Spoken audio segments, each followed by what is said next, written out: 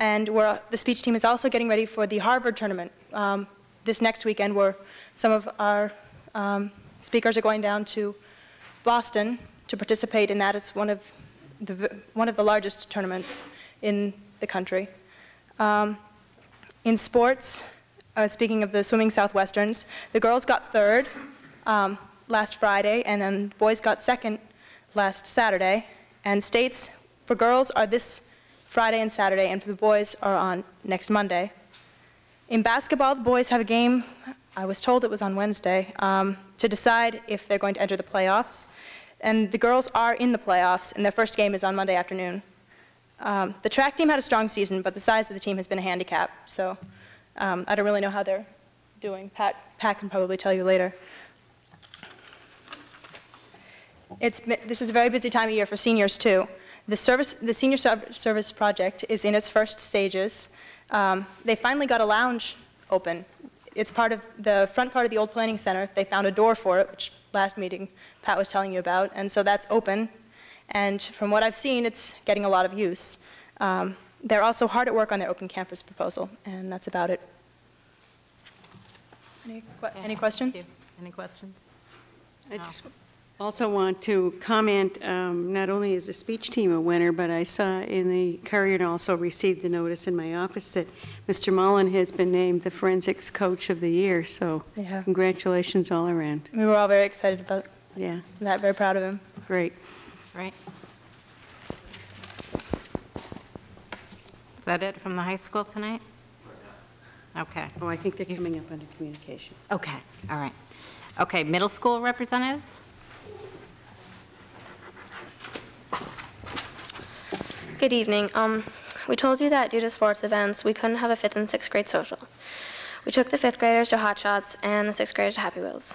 They both went great, and we might do it again, depending on what most students want. Also in the 5th grade, they just had elections for grade reps, and the winners were Chelsea Marino and Mike Fusco. On February 17th, which is Friday, we will be having Schooner Fair come up, and we'll study the unit on Maine that we are doing for the 8th grade. And after they study with the 8th grade, we'll be having them do a concert for all grades in the middle school. The boys' basketball season is coming to an end, while indoor track and swimming are starting up. Also, the 7th and 8th grade just did a dance, and we are not sure of our profits, but overall, we think that we did well. Any questions? That's not. Thank you. Thank you. Okay, the next item is communications. Patrick, were you going to make a presentation?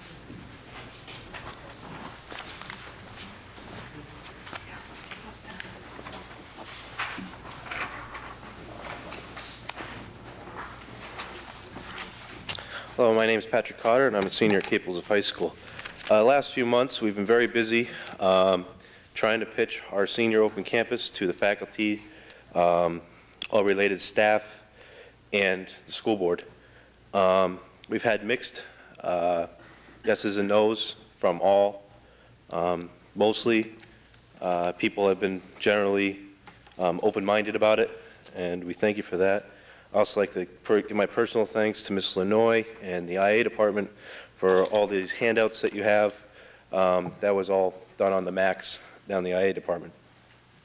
I brought Chris Hill with me. He's going to do a little thing on what he thinks open campus do for him personally. I'll do a little spiel, and then I'll make a little bit of quick presentation.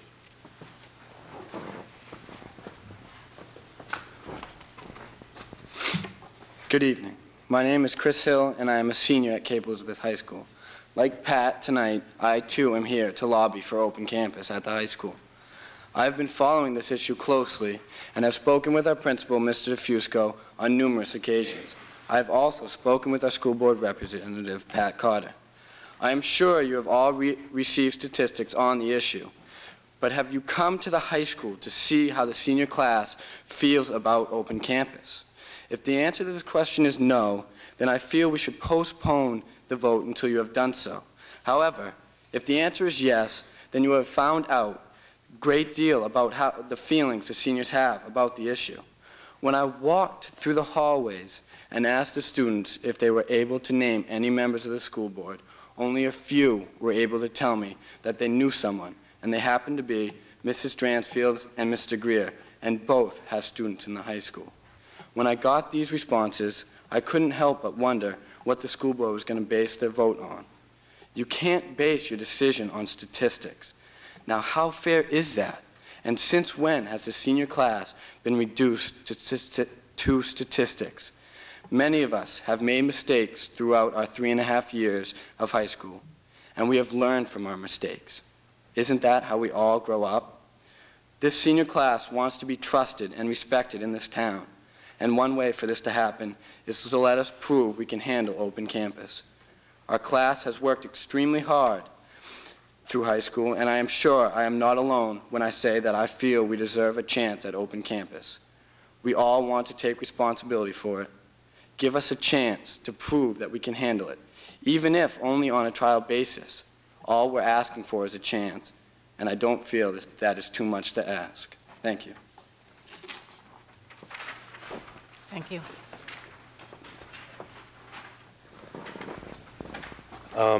That is pretty much how the seniors feel if you go around the high school. It's not so much that they think the school board doesn't appreciate them or works for them. They understand that you have people in different grades and they might not understand all our views and how we act or how we address ourselves at the high school. The main reason that we would like open campus is to gain responsibility, because for the most part, Caples of high school students go to college or they go to work. In college, for the most part, most people, if you skip a class, they don't really care. What they're going to do is they're going to send you a bill for $6 grand and say, see you aren't coming back next semester.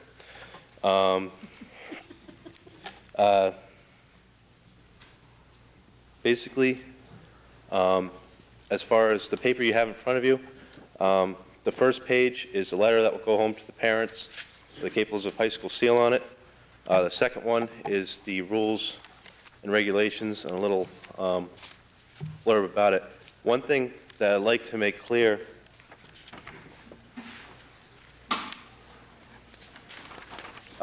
if you look at your little graph, or you can look up here, the first period and the bottom periods have zeros because we already have an existing policy for late arrival, early dismissal. Basically, the highest number of young adults in Caples High School would be 33 that would be out at any one time. I don't think that every single senior would leave the campus. A lot of us use our freeze to study or work on extended projects that teachers assign. We get a lot of those in our senior year. Basically, what we're trying to do is get some extra time. We put in, for the most part, most of the seniors have all their requirements done by their senior year. And what we end up with this new rotation that we have that we developed 3 years ago is 2 hours, 3 hours. Some kids have 3 hours a block of time that just, you can only study for so much time during a day. You can only do so much reading. And 3 hours, 2 hours, sometimes even an hour is just too much. I mean, you do homework at home, and then you come to school and you have all this extra time that is really difficult to fill. Are there any questions or things I'd like to comment? Are you done? I'm just wondering if there's any questions at this time. So I think we'll probably have some questions and comments, but maybe we let you finish. Today and yesterday we had a little bit of a vote for teachers. It was 50-50 exactly, with 5 undecided and 2 sick. So we have not gotten that. Just like to mention about the rules on the second page. Basically, the rules are very self-explanatory. They're very straightforward. They're very strict. There's not too many ways to get through them. The major thing that pops out a lot of seniors, a lot of people, is if a student skips one or more skips or cuts in the 1994-95 year, she will not have the privilege of open campus for the first 30 days. That's fairly strict. That way all the kids that have been following the rules get it right off the bat. The kids that haven't have to wait. That's a little punishment, because usually there isn't that much of a punishment. If a student skips while they're signed out on open campus, they lose the privilege altogether, period. That's strict enough. Basically, this is designed that the students are in charge of themselves. Their parents aren't in charge of this.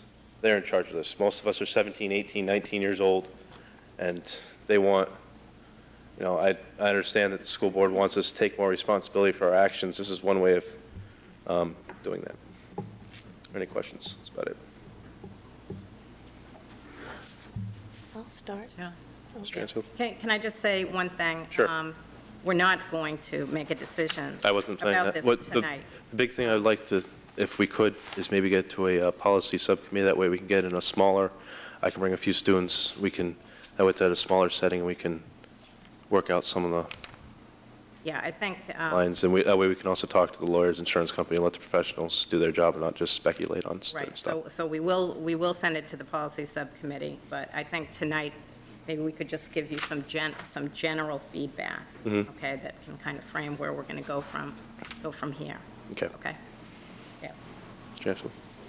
Well, first, you both did a nice job, Chris and Pat, presenting your case. I have a couple questions, and you somewhat addressed one of them just now when you said that you were going to speak to insurance companies or to the police. Well, I was thinking about talking to the insurance companies the school has that way. That way we know exactly what our insurance company's going to say and what they're going to do. And a lot of people, especially the faculty, have asked that question. I've basically just said, leave it to the professionals.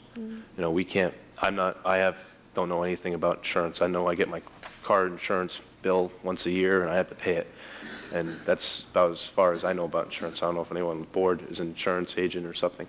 So my personal opinion about that is just leave that to professionals and let them give us their input. Right, that will be a big piece. Yep. And how the police feel about this whole issue. I think you have a real argument. I think there is a problem with scheduling, and having 3 hours in the middle of the day is hard to understand. I think it's helping us all focus on scheduling for next year and the year after that, and how the high school years are looked at and how the classes are taken. And this particular class has a lot of time in the middle of the day.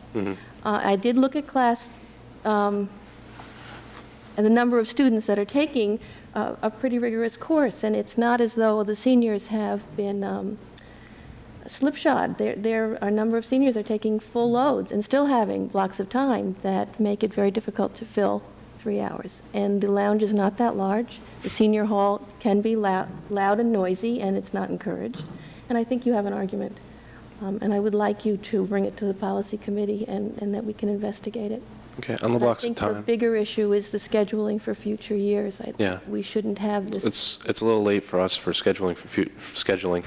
I'll just give you an example about my day. I carry 5 classes. I have carried 7 at the high school.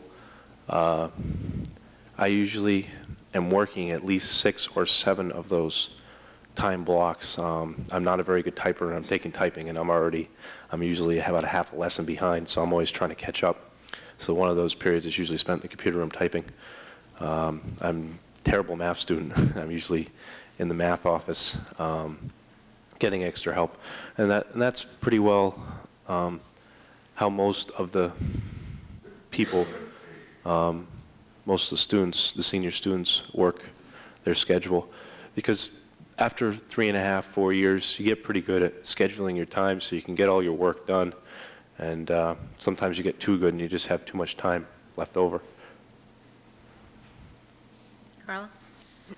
You've spoken quite a bit about responsibility, and there's one aspect that I mentioned when I spoke with you on the phone, and I've been mulling it over, and I'm going to bring it up again tonight, and that is the smoking in the school, which I think is a great example of where a current responsibility is not being met. And I know that that is not just seniors, that goes across all grade levels, but there's a severe smoking problem at the high school. in the bathrooms. That's a rule that exists now, and it's a rule that's being constantly broken. And that's just an example of a current responsibility that's just not being met. And at the very least, I'd kind of like you to address that, but also at the very least, I'd like to see that included on these rules. There are no smoking on the school grounds by anyone. That's not just a rule for students. I'm completely aware of that, faculty, staff. Something I just say is smoking is a very addictive habit. I'm an ex-smoker, and it's not an easy thing to quit. Well, and it's not. I know those are the rules, but you know what? Well, you're talking about going out into the world, colleges out in the world. There's a lot of addicted adults that work in office buildings that have no smoking policies, and there's a lot of addicted adults that get on airplanes that are no smoking airplanes, and that's part of the real world also. Yeah. Well, I mean, even adults sneak in the bathroom and steal a smoke. I worked at for about a month, I worked at a big building, and there were a few adults that snuck in and messed around. I'm not saying that's right. I personally don't agree with it. That's something that we should maybe look at a high school level. It is a problem in the high school. I mean, you do walk across some of the bathrooms, and you can just smell it coming right out. Right, and that shouldn't be happening, and it shouldn't exist. And I'd like you to consider putting that. Any senior that's caught smoking on school grounds loses the privilege also. I'd like to see that as one of your rules. Yeah. Anybody? Charlie? I have a couple concerns. One is, the police input into, what they feel will be a policing problem with people coming and going. The other is the liability to the school of allowing students to leave and come back.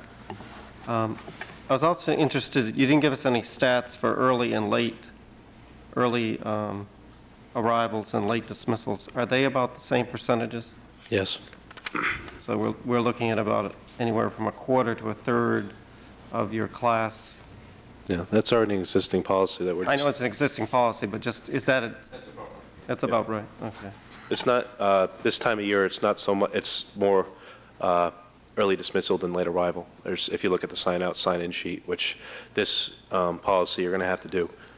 You walk out of the high school on open campus, you have to sign out, and to get back, you have to sign in. That way, the administration knows who's on campus, who's off campus. So if a parent calls and, says, where's Patrick? They'll say, well, he's signed out in open campus. Again, I share Mrs. Dransfield's concern about the scheduling impact and what this says, and the number of courses that students have taken, and I voiced that before. But is this something that the principal would like to address? I mean, I would like to know what his input or feedback. First of all, I'd like to compliment Patrick on his efforts. He spent a lot of time and energy, along with some of his classmates, to present what I feel is a very plausible approach to this. And I will say that these students have inherited a schedule 2 years ago in which an 8-period day was put in. Many of them were already sophomores and had full schedules. And they are faced right now with a situation where some of them do have blocks of time when they are free. And I think Patrick is right. There's almost only so much time you'll spend in the library during the course of a school day or working on activities. And perhaps it should be, and one of the considerations I had that I told Pat and some of the other seniors, that I have a problem with students who may have 55 minutes off during the day that they can't find something to do, but when there's a double block of time, as Patrick mentioned, if someone has 2 hours of time, I see that as a different situation than necessarily 55 minutes, or having lunch period also surrounded by 1 or 2 periods. And I think that would maybe a consideration that the board would look at also as far as students, and that would change somewhat the impact on the number of students who would be free during the course of the day. And again, Patrick has worked with me and other members, and Mr. Ray, as far as looking at these numbers, and I think it's been a good exercise not only for him but also for us to see how these numbers come out and how the students feel about it. And I will say that this is a class that I feel is a very responsible group, and and I really appreciate the way they've gone about this procedure and have really taken it very seriously and in a mature fashion. So, but we are looking at the schedule in the future too. I think that's one of the things we're reviewing right now as far as next year and years in the future. So, thank you. Yeah. I want to thank you also, Patrick, for all your information. And I think what you have shown me is the big blocks of time and those problems. And I guess I feel my responsibility as a school board member is not to provide you with more free time. There's been other times, Patrick, you've said that a lot of times you don't know what to do on weekends, kids. We've talked about the partying, that kids are bored. But to actually look at blocks of time and find ways to give you productive, interesting things to fill that time. So I guess as you come to us as the policy subcommittee, let us know what kinds of things would be productive ways to fill that time, different than just being released to open campus to go hang out someplace or a different place. But if there are things within the school grounds that we could work with students to use time productively, interesting opportunities, those kind of things, because that's what I feel my responsibility is as a school board member, is not to provide more free time, but to educate kids in lots of different ways. In response to that, I just like to say, I think most of the seniors will find something to do if they get signed out, if they can sign out on this policy. Personally, I'll do one or two things. On, like today was a D1 day, and I had period 4 and 7 off, and I was one of the 33 and 29 kids, and that's basically almost 2.5 hours because there's a lunch period in between 4 and 7. And what I would personally do is go to work for those 2 hours, or I might go to the gym and work out at Ocean Fitness. That'd be something feasible that would save me time at night, because I usually have to go almost every day just because of my athletics. Anybody else? Okay, Patrick, I really enjoyed talking to you the other night, and I appreciate you taking so much time on a Friday night to go over this issue. And I just want to say again a couple things I said to you then. And that is, I think there are a couple issues here, and Chris also brought it up in terms of saying, the seniors don't know us, and vice versa. And you brought up the idea of school board members coming in and shadowing students at the high school, and I think that's a great idea, and I think that's something we ought to talk about, so we can, kind of walk in your shoes for a little while. By the same token, it's great to see so many students here tonight to see, what we do. And so I would just like to take this opportunity to point out that the school board, first and foremost, has to try to make decisions based not on, particular personal circumstances that we're facing at the moment, or, as Chris said, look at us, look at, the personal situations. We have to look at things from a policy level, whether something is a good idea, in the big picture to do this. I know you feel that your class is particularly worthy of this, but it wouldn't be very good policy on the school board's part, I think, to develop policy year by year for varying circumstances. It's our job to kind of step back, look at the big picture, and try to create an educational environment that's safe, responsive to community needs, and gives you the start you need to do well in college. And I think that's the context we have to look at this issue in. We haven't heard from parents. We don't know what parents are feeling about this. We haven't heard from the wider community. We don't know how the police feel about it. I'd like to hear what the faculty has to say about it. And I think that we need to go back and talk about it, in the subcommittee level. But I just think it's important for the students to understand that we can't make decisions based on the immediate needs that you see. Yeah, I can understand that. That would be good policy. And one way this policy can actually work is making it, first having it approved by the administration yearly. It's that way. Some classes have discipline problems. They have big discipline problems. Some classes don't. And what you can do is you can actually make this just so it's a second semester deal. And that way, like next year, like my sister's in this, and she'll know that if she cuts a class, she won't get open campus. Now, that's one way of looking at it. If, that way they get something. Sorry, I thought you were looking around. Okay. Just a second, Scott. I just reiterate what I said, that we have to look at policy in the aggregate. And I don't think that's a decision that a principal should be in the position of having to make based on his opinion of the discipline issues in the class. I don't think that's fair for the principal. I'm not sure it's fair for the class. There's a bigger issue involved here than that, and that's whether the school board thinks that that is a valuable, constructive way for kids to spend the 6 hours a day that we are responsible for educating you. That's the issue we really have to wrestle with.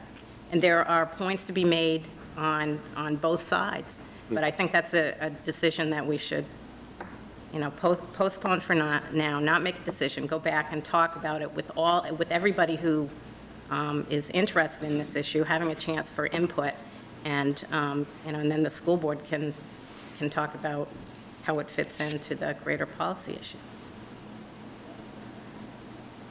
More questions? Okay. Scott, did you want to say something? I just had one question.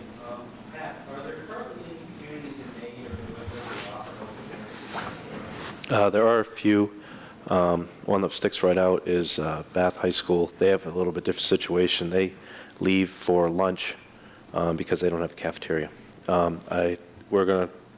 We try to do some research. We found some people that were starting to work on it. We found a couple schools that were at the higher school board level. They were actually going to get a vote soon. So we're going to, since this is going to the subcommittee, we can actually wait until they make their decisions, and we'll call them and ask them to send over what their concerns were and how they worked it.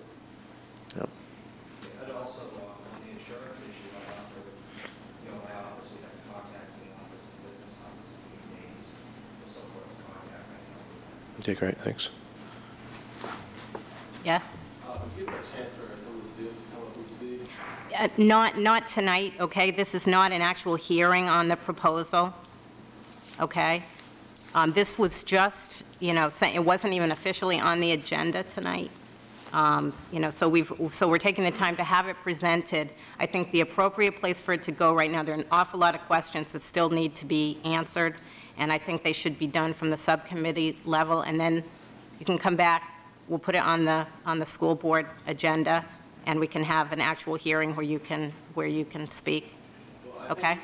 I actually just wanted to say one thing. I just wanted to respond to some of the things that have come up tonight, because by that time they're going to be off people's minds, and just some things that people have said that need to get addressed right now from a more personal level. Can you keep it to 2 minutes, because you're welcome to come. You're welcome to come to the subcommittee level. Just because we've got an awfully long agenda tonight, and like I said, this wasn't, a public hearing tonight. Yep. Okay. Hi, my name's Corey Kessler. I'm a senior at Caplesville High School. I just thank you for giving me the chance to talk. To answer your question, sir, Portland High School does have an open campus policy. I don't know how they go about that, but that's another high school in Maine. I just want to say, my day, I'm a senior. I come to school every day at 7:30 and leave every day at 2 o'clock, and I only have 5 classes. And some of those classes are extremely rigorous, and I find myself in the high school a lot of the time, in the library a lot of the time. But sometimes I really don't have anything to do. A lot of us are applying to college next year, and I've been around it long enough to see a successful college process go through with my sister. And I think one of the real major thing that makes a successful college process is budgeting time. And this would really give us the chance to see if we have what it takes to budget our time correctly, because if we don't have that when we get to college, we're really going to bomb out of school, and that's reality. I heard someone talking about responsibility that we're breaking about smoking. And yeah, that's true. I'd say roughly 5% of the school breaks that responsibility. But what about the responsibilities of maintaining grade point average?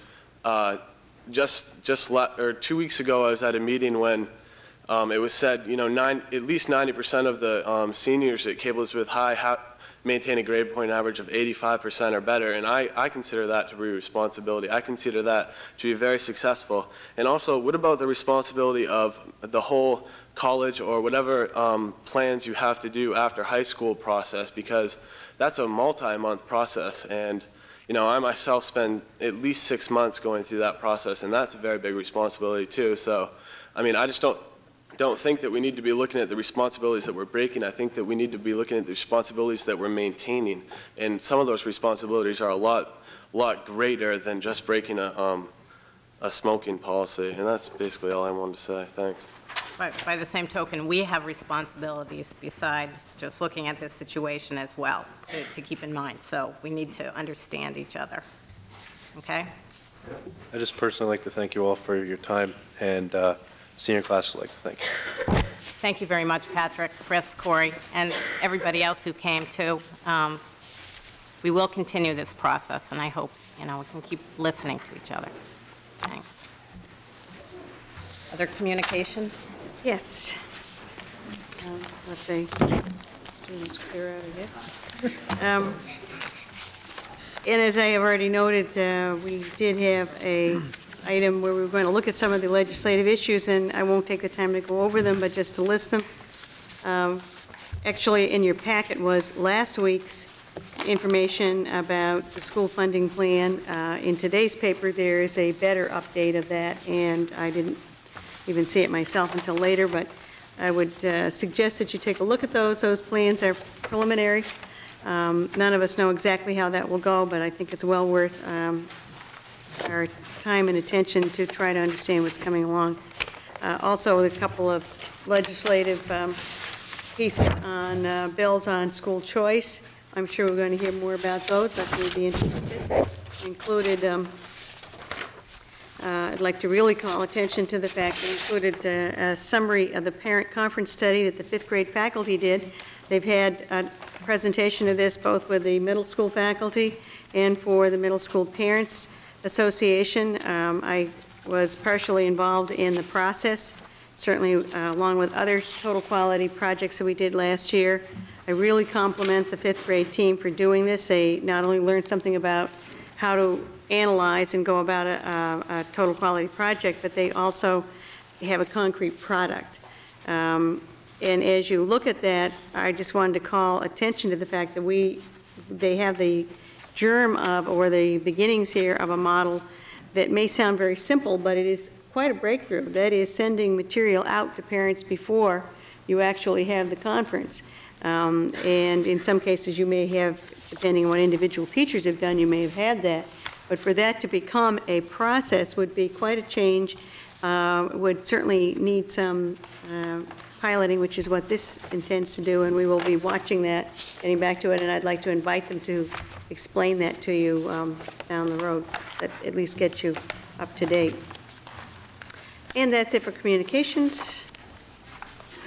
You want me to move right into? Yeah, you might as well move right, into because the we're superintendent's report. Okay, and I'm happy to begin the superintendent's report with a presentation. Professor Jim Curry of the USM is here, and I have explained Jim both in the agenda notes and also in some handouts in the board packet what the purposes of your course were, and it's actually an ongoing course. As I pointed out, we had a large percentage of our Pond Cove elementary staff take this course, and we now have, I think it's 17 middle school teachers taking it. We've begun to have a little bit of conversation about the possibilities for high school.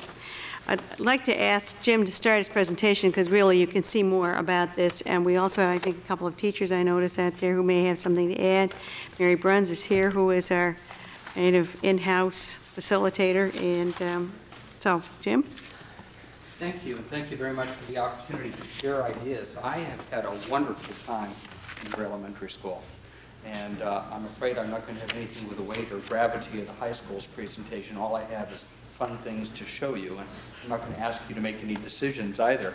I think you'll find real joy in the presentation.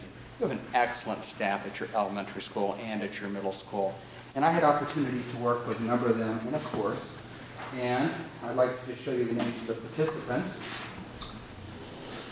get this right. Actually, I'll show you two of my favorite participants right here. This shows how hardcore good educators we have. And Nancy saying that, right? And they were very helpful throughout the course. What I'd like to do is just show you a few pictures of kids and teachers and talk a little bit about what kinds of things we did. Start off with, I need to tell you, I promise I won't show all these overheads. I'm looking at people saying, oh my God, that's 400. I'll just pick a few. I just got sort of carried away. This is Ted, and Ted is a kindergarten teacher. I had opportunity to go into his classroom as he talked with kids about presenting different ideas. This happens to be a reporter. This is during Sheridan's Hill during the day. He talked to the kids about different types of questions they might ask or different ways they might help other people. Ted, along with Mary Ellen Tegan, has talked to the kids about quality work. How do we know when our work is of good quality? And part of the class then was to set high standards for the kids and to talk about what quality work would be and have them enter into that conversation as well. So this is a poster that was developed by Mary Ellen and by Ted to talk about quality work. So when the kids are doing their drawing, they can check their own work. They can say, is your drawing colorful, detailed, and careful? And this is supposed to be of a child holding an infant. And if you look at the kinds of work done by the children, I think you'd agree that for kindergartners, they have in fact been work colorful, detailed, and careful. What's really interesting is to hear the kids talk about their own work. It sounds so sophisticated. My work is detailed. It's colorful. I was careful. Kids understand what we mean about quality work. Mary Ellen, do you want to add anything about that? Okay. We set standards. We talk to the children about standards, what things we really expect. For example, this happens to be a display on a phone book with the kids illustrated. This is what we call a product descriptor, and it explains for the students and for the teacher what we expect. At the top, we have a description of what the product is. Then we have the parts we're going to have the students develop. And then under attributes, we have qualities of excellence. Now, obviously, we don't hand this out to kindergarten children, but it's for us to then talk to children about their work so they understand what our expectations are.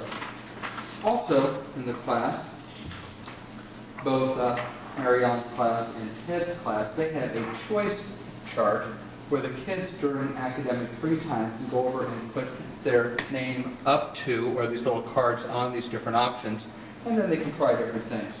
Ted's class, by the way, did a marvelous job of developing a map of the hallway in which they work, and they talked about what is the compass rose, how we can look at the north, south, east, west.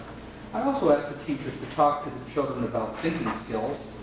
Now, I've never seen anyone actually talk to kindergarten skills about Benjamin Bloom's taxonomy and levels of thinking. But Ted, being a tenacious person that he is, tried to think of a good metaphor that would be useful for kindergarten children. And he's pointing to his poster that he developed. There's a close-up just so you can see it a little bit better. He talked to the kids about how we want to be able to think in many ways about information. We want to know information, understand it in context, be able to use the information, be able to compare one type of information with another, to be able to generate ideas, use creative thinking, and then critical thinking. What Ted did was to walk the kids through a simulation of different kinds of thinking, and then to ask kids to identify the kinds of thinking that they were doing. We skip ahead a little bit. This is someone whom I enjoy quite a bit. She's another kindergarten teacher. She's in the audience. She didn't know I was going to show this picture of her. She talked with her kids about different types of questions. We say that questioning is very important. It helps students to understand the context of information. So this is a chart that Mary Ellen developed. And so when students were doing share and tell, as they were one day when I visited her class, she asked the kids, after the general report, to then ask questions of the presenter. And as the kids asked questions, she asked the students to identify what kind of question is that? A who question, a what, a when, a where, a why. Mary Ellen modeled it, but now the students monitor their own questioning and have asked to generate questions for who, what, when, where, why, can do so. And after they've heard the presentation, they then, through writing or through drawing, can give information responding to who, what, when, where, why, and so on. I found the kids to be very articulate. I know that there are some pedagogists who say that children cannot think at higher levels at this age, but they in fact did. We have to skip quite a bit, I can see, but if you'll excuse me, I'd like to show you sort of the best and the brightest. Great stuff. We're enjoying it. Go right ahead. This is what they like. She also has a choice board, and here you can see in the background are the reminders that our work needs to be careful, detailed, and colorful. Nice job, really a nice job. One of the first grade teachers I really enjoyed working with is Sarah Lewis. I think she's a wonderful person. She talked to the kids about a big book called Fire, Fire, Mrs. McGuire, and then she talked to the kids about pages in the book. And then one day when Wayne was in having the students read their pages, I went in and listened too. So here are the students presenting. Sarah set it up a little bit, talking about what needs to go into the page of the book and how, in fact, we might structure them. So each child developed his or her own page, and then they were sequenced together. I'll just show you some examples. All right? Get out of the house, said Mr. Mouse. Here comes the fire truck, said Mr. McDuck. The kids were quite pleased with their pages on that. That their illustrations were colorful, detailed, and used the whole page. We saved the people, said Mr. Sneeple. Thank you, said Mrs. Bankview. And just the credits on the back about the authors. We got our ideas by reading this book. We got our ideas for this book by reading a book called Fire, Fire, said Mrs. McGuire. We were children at first grade at Pond Cove in Cape Elizabeth, Maine. When we wrote this book, we were studying about fire. We authored and illustrated this book. And she, too, developed product descriptors on what we expect in terms of finished work. And I'm sure you've seen the excellent work being done by the middle school in terms of rubrics so that we can assess excellence in students' work. We find the product descriptor useful in helping students to check their own work and talk about qualities of excellence.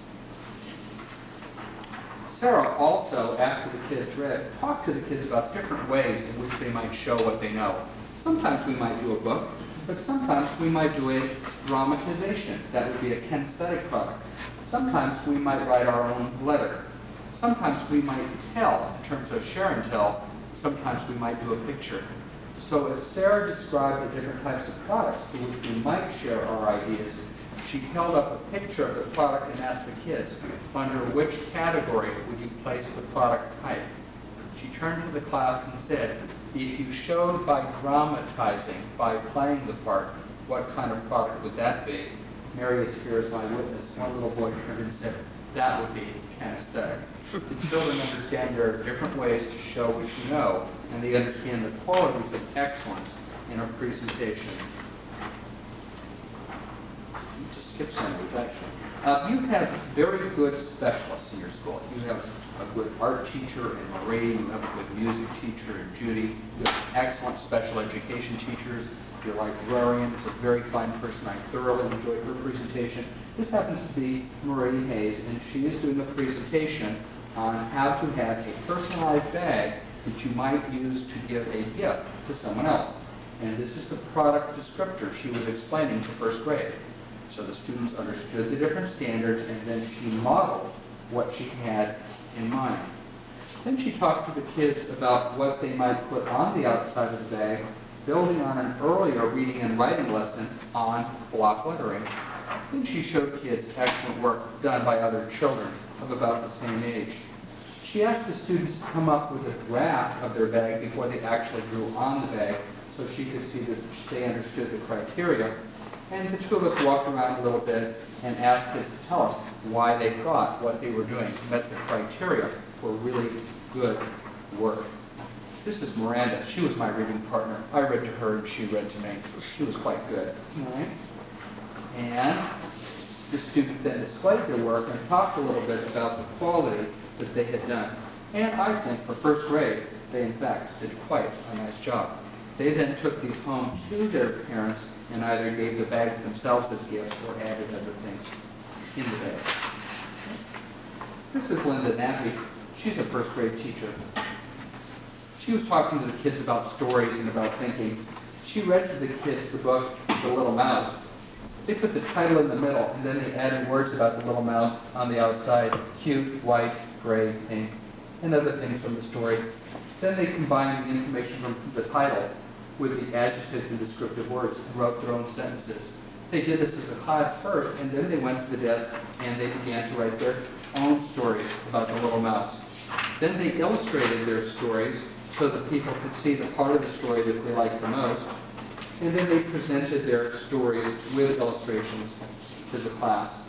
They were very clear on what they needed to do in terms of their sentence structure, their writing, and their presentation. Here's Linda enjoying some of their work.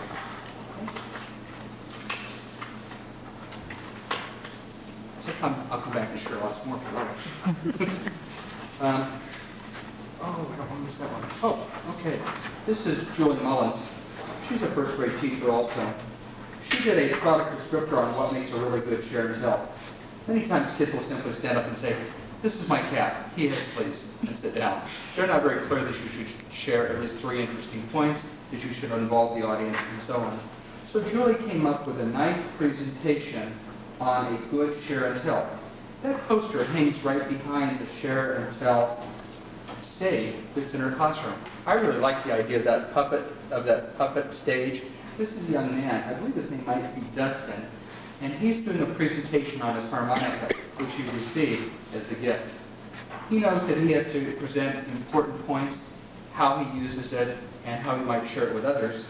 He knows he has to do a demonstration that will help others understand its use. He knows then that he is to field questions of class members who might be interested in harmonicas. This is a group of second grade teachers. I went and hung out in their classrooms. They let me play too. The second grade teachers came up with a wonderful thinking skills poster on how they might talk to the children about thinking. They used the metaphor of a pumpkin. We can know about pumpkins. We can understand where they come from and how they're used. We can compare one kind of squash with another. We can think of imaginative ways to use pumpkins. We can make judgments about pumpkins after we know about them. In a number of classes, I had opportunity to sit down and work with the kids.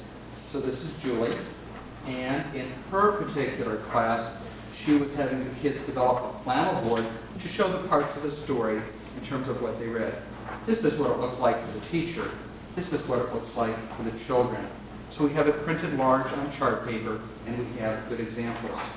I went into one class, and this young boy was overlooking his flannel board, and he seemed somewhat amiss. He wasn't sure what he might do. So I sat down next to him, and I said, "Did you know that you can go through and you can color in the parts that you've already done?" He said, "No, I didn't know that." I said, "Well, why don't we do that?" And so we colored in parts on character and parts on setting. And I said, "You know, it says here that we need to write our name on the paper, cut it out, and place it on the bottom. Could we do that together?" He said, "I can do that all by myself."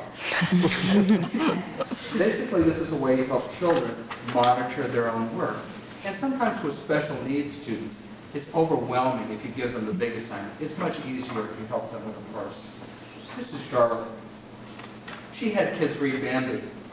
They then developed a story box to show that they understood the major part of time, setting, character, problem, solution, and opinion. These are second grade students. These are their story boxes. This is the same as what literary critics do, except with big books. They did a very nice job, so you can see that they showed on the different sides, setting, character, plot, solution, and so on. Charlotte also wanted the kids to understand the idea of higher level thinking. Remember that pumpkin, to compare and contrast. So Charlotte read to the kids 2 versions of the mitten. And then the students used a Venn diagram, which is a more sophisticated product, to say ways in which they were both the same and ways in which they were different. Then when I walked into the classroom, she informed me that she had told the children that I would be rereading one of the stories with them, and we'd be thinking about the story. So I did. I told the kids that we would be comparing once again, talking about ways in which they were similar and different. Then we would be using our imaginations. In the story The Mitten, a little boy loses a mitten, and then it's used as an abode for animals. We imagined other parts of clothing that might have been used by the author. This is a good activity for second grade, but not junior high school. And then we decided which part we liked the most. And we went to our desks and we drew a picture of the part we thought was the best, and we told why. And as I walked around and I talked to the children, I said, tell me about what you're doing. And they said, we picked the part that we liked the most. We're going to show that part in a picture that's neat, detailed, and colorful, and then we're going to explain why. This is Rindy. She's a second grade teacher. She's chatting. As you can tell, my students were not safe from my camera. And if you walk into a room, she has a warm-up activity every day. It explains to the students what they are to do in terms of language, math, exploratory thinking, and so on. I asked that teachers, whenever possible, post students' work along with clear standards. And I walked around and I talked to the kids, and I asked the second graders to tell me why they were proud of their work, what they had done that they thought was really good, and why. And the students were able to tell me why their work was really good. This happens to be a display on paintings that depicts different parts of stories. Here's one on, let's see, and kids telling me why they think their work is really good. Here's a product descriptor on a book jacket that might tell what's inside the book. And here are students sharing with me their book jackets. It was clear that they understood the standards of excellence and were very proud of their work. Skip ahead a little bit more. This is Erin. Erin could actually get a job at the University of Southern Maine teaching a graduate course. She's very articulate in terms of talking about thinking skills. I asked her to explain to me the idea of creative thinking and critical thinking. She did it extremely well. Anytime she'd like to come to graduate school, she could just come out. This is Dottie Anderson's class. And she, too, uses clear descriptors right on assignments for warm-up so the kids know exactly what they are to do. This is a product descriptor she developed with her kids on a paper bag puppet. And this is a display of paper bag puppets in her classroom. The kids displayed their work, talked about their work, really did a great job. Another way they showed what they learned about stories was to write story maps with beginning, middle, and end. And they were extremely well done. This little boy decided he liked the idea of product. He invented his own game. And then he sat with other boys and showed them how the game worked and explained the rules. They did a nice job. I have many other photos. I know that it's about my time, and maybe I'll come back if you have some spare time. I'll just add, one of the people who joined us was Jill Mallory, and she was a parent. And she wrote a very nice article talking about the two teachers at Conco. My favorite part of her article is at the end. She says this: the course represented no new shift in educational philosophy, but presented a way for teachers to do what they already do even better. It was obvious to me that all teachers involved are clearly interested in continually improving their craft. We are fortunate to have such dedicated professionals here at Cape Elizabeth. Thank you for your time. Thank you. Jim, that's terrific. I would like to have the board have an opportunity to ask a couple of questions, because I want to also remind people that last year when we changed the placement policy at Pond Cove, one of the issues that was raised was what kind of consistency in curriculum would parents be able to expect. And we said that this is part of our discussion of staff development in a variety of ways, giving staff opportunities to meet together, to share different ways in which one teacher may have worked out curriculum and so forth. And at that time, we had been talking with Jim about doing an in-service course for us, because although he said it, I'm not sure you all heard it, and I just want to re-emphasize, this is based on very sound and very important cognitive standards.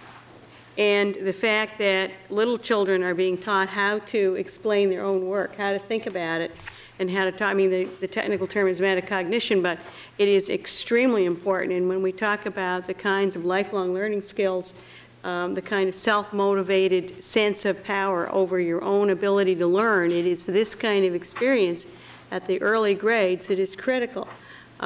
This kind of approach, and again, you're just getting a snapshot, is what we would like to have as a kind of backbone right up through the grades. I mean, we have seniors who don't know how to do these things, or at least would be, they learned how to do them, but they don't necessarily have a history of conscious instruction against that framework. So that is our vision and our goal, that we would be using these kinds of approaches so that teachers can think about curriculum against the taxonomy, among other ways of thinking about issues, and that there's a consistency that can go from grade to grade across subject matter. And I just want to emphasize the power of that as a tool so that we can handle both creative diversity but curriculum, a sense of core curriculum, and if I see the teachers agreeing. So thank you very much, Jim. Thank the teachers and so on, but I really basically would like to ask the board if they have any questions. Any questions? We have 3 teachers who participated. I didn't put them on the spot because I promised I wouldn't. But we have 3 active and I have more pictures of all of them with transparencies also taken. Susie, I have an extensive number of pictures, so I think I'll get a chance to share this. Your special education teachers, by the way, are extremely helpful. Susie sat right next to me while I did that lesson in Charlotte's classroom and helped me with several of the students almost imperceptibly. It was incredible. So we had inclusion children in there, and she helped me to make sure I was involving them at appropriate levels and challenging different kids as well, and I certainly appreciated that. I just want to make one comment. I think this is great, and it seems in the long run it will make, I mean, teaching and lesson plans are never going to be easy, but I think I can see how it would help make sure you're reaching all the kids. But the other thing I think it's important, besides, you know, the kids knowing what they're doing, I think it'll make it easier for parents to understand.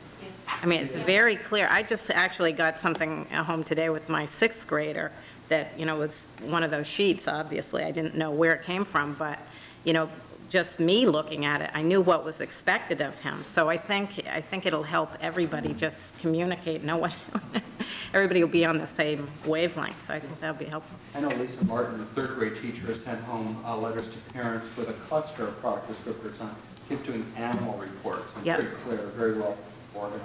Yeah, I think that'll be very welcome. Good. Thank you. It's okay if I sort of full transparency. That's fine. Thank you very much. Absolutely. Thank you. I'm just sorry we don't have more time to go through all of the pictures are wonderful. Charlie?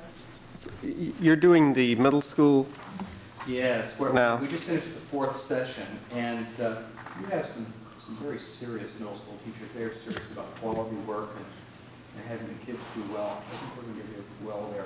I'm looking forward to maybe an opportunity to present on that. That would be my next point. You know, it's to make sure that all children get access to critical thinking and expectations and how to exhibit their work and explain their work, and I would even look forward to the high school going through the same course. Okay.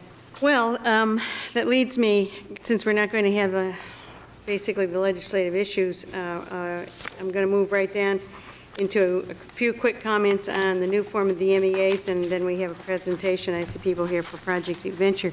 Actually, and Jim, I won't put you on the spot on this, but one of the things that the new MEA format, being totally open-ended, is certainly going to demand of the state in general and local districts in particular, that we are very clear on protocols about how to answer open-ended questions. It's my sense from what I've seen of the 8th grade and 4th grade tests so far that the data we get back is really basically going to tell us that we don't have consistent protocols, and that will be kind of a starting point rather than an ending point. And we will know more about it later. In the board packet, I did include some information that I had picked up on. The 8th grade basically focused on the 8th grade MEAs, and then there's some background information that was presented at a recent superintendent's meeting to try to explain what the changes are and why these changes have been made. I think it's important to realize that for 10 years, the public had turned to the Sunday paper and looked at a set of numbers we're not exactly sure what the numbers are going to look like this year. I mean, where they're going to be changed and where they aren't.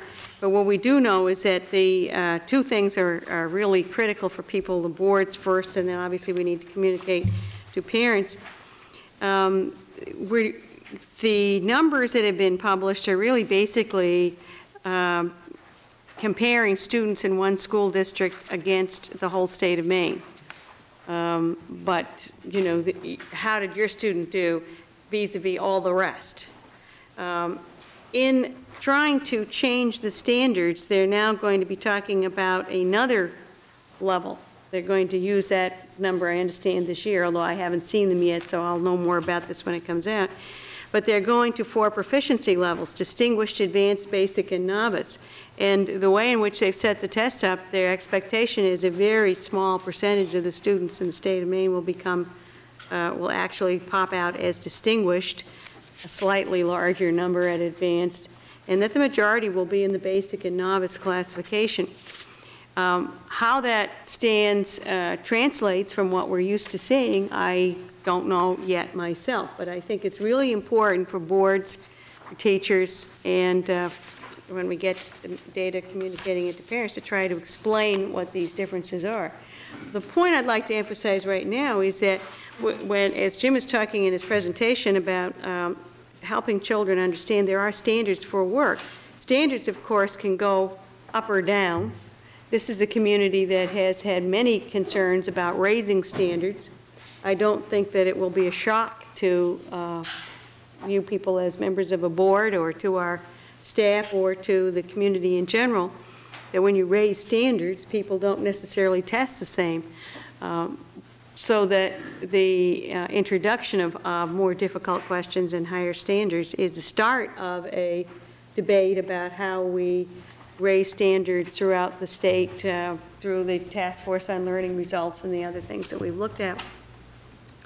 But I think you need to be aware that this is going to be a different, different ballpark.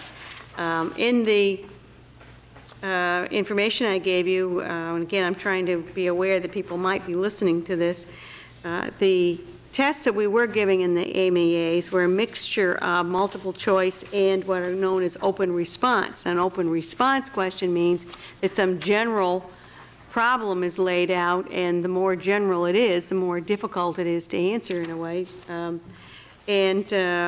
So that in 1993-94, for instance, we had a reading test with 36 multiple choice and 6 open response. This year's 8th grade MEA simply became 10 open response questions. That's quite a change.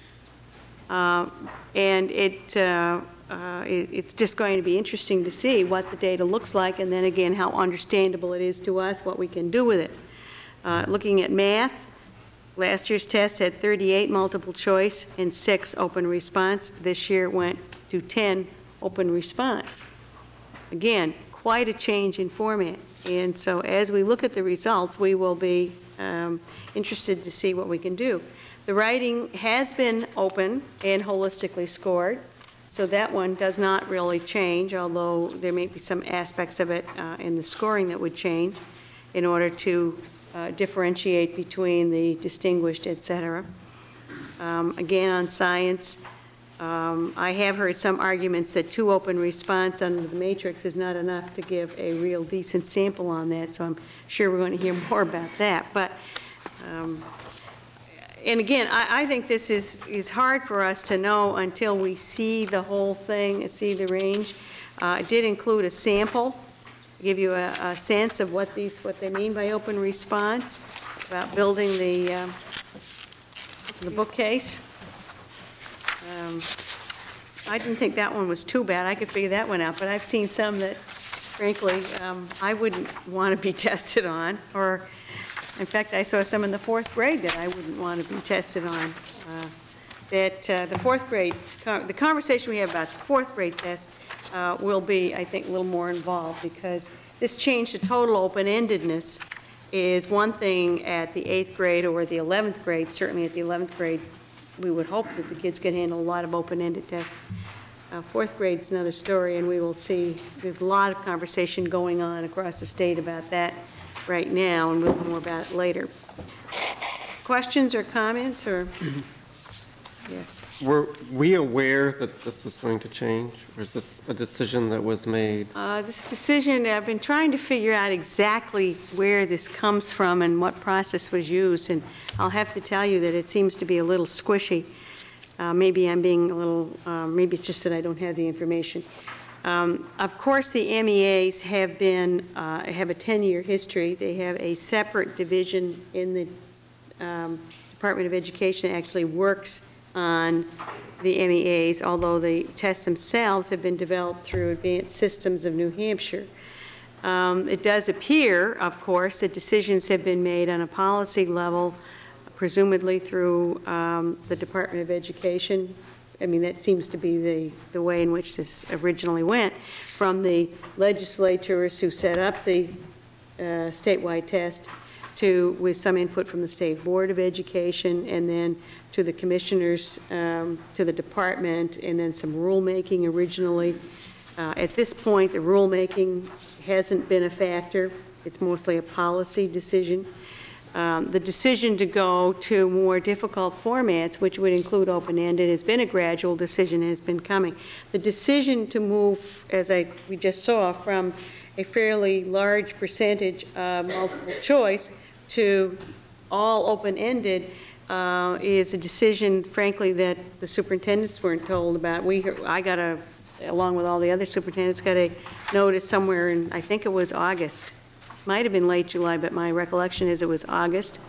I think August is correct. And we have staff, including Nancy and other staff, who have been involved with advisory groups for the MEAs, and I believe we were all somewhat surprised. We knew that there was some conversation going on about this, but the fact that it was going to all happen this year was not a process that any of us were involved with, or frankly anybody that I've been talking to has been involved with. So I'm still trying to get an answer to that one. It's just interesting, considering that they almost dropped the MEAs completely due to the budgetary process a couple of years ago.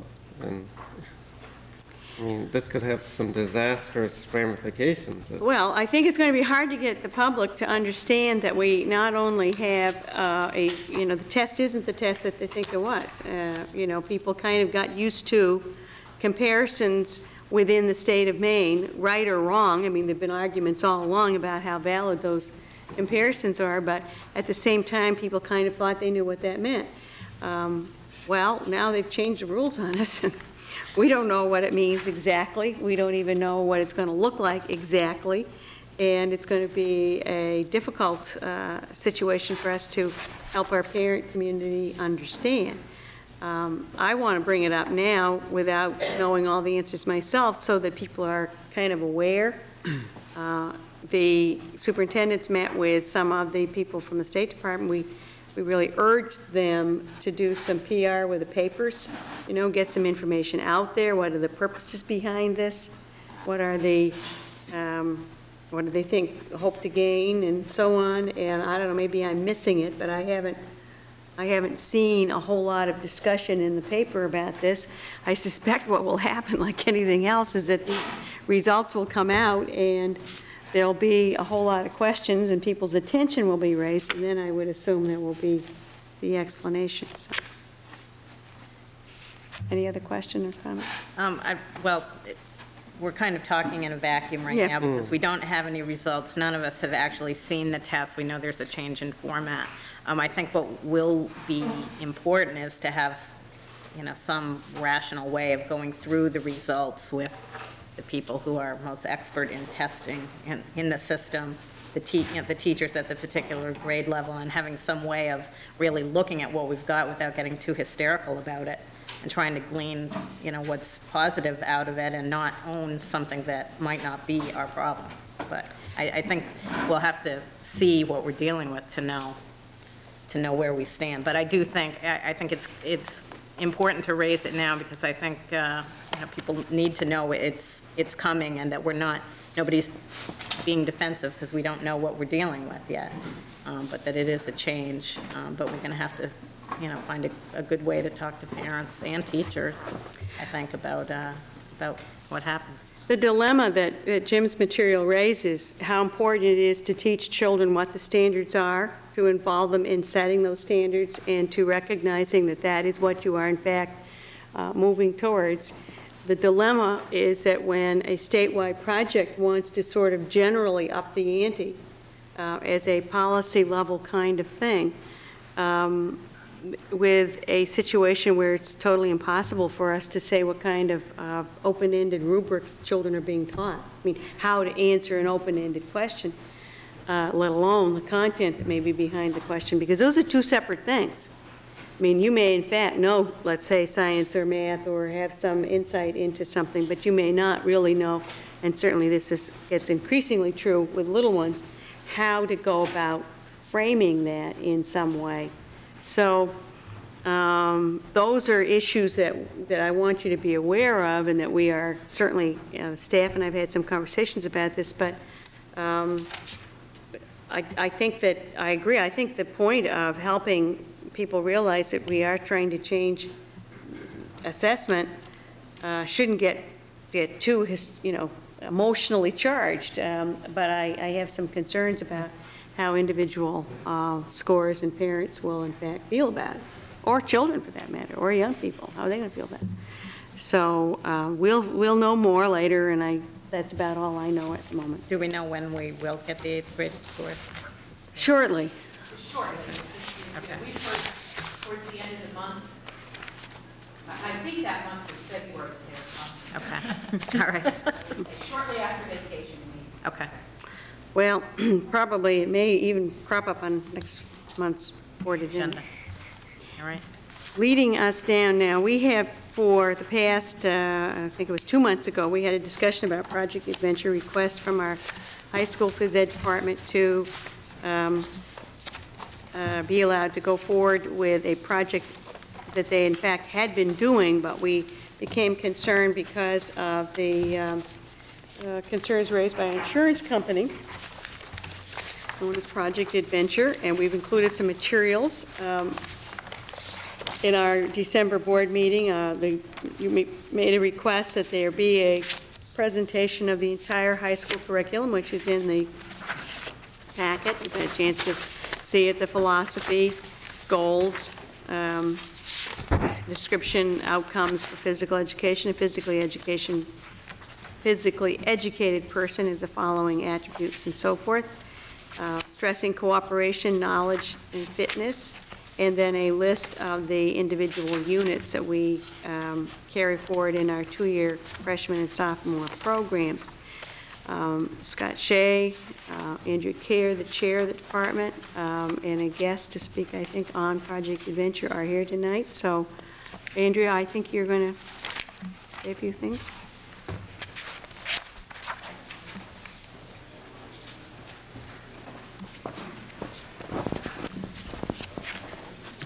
Good evening. I was really happy to be here to see the presentation. That was really fun.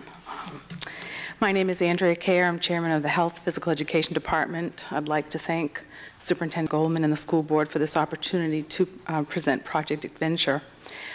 The way we decided to design this for the evening was to break it into 3 brief parts. The first one is a brief history of the changes in physical education here at Cape Elizabeth High School and in the nation. We have a guest, Donna Murray, who will represent Project Adventure, and Scott Shea, who is a physical education instructor. My particular challenge activity for the evening was to condense 25 years of experiences in this department at Cape Elizabeth High School into a page and a half, and I did that, so I'll start with that. Through the years, the Cape Elizabeth school system has been a leader in physical education programming at the high school level.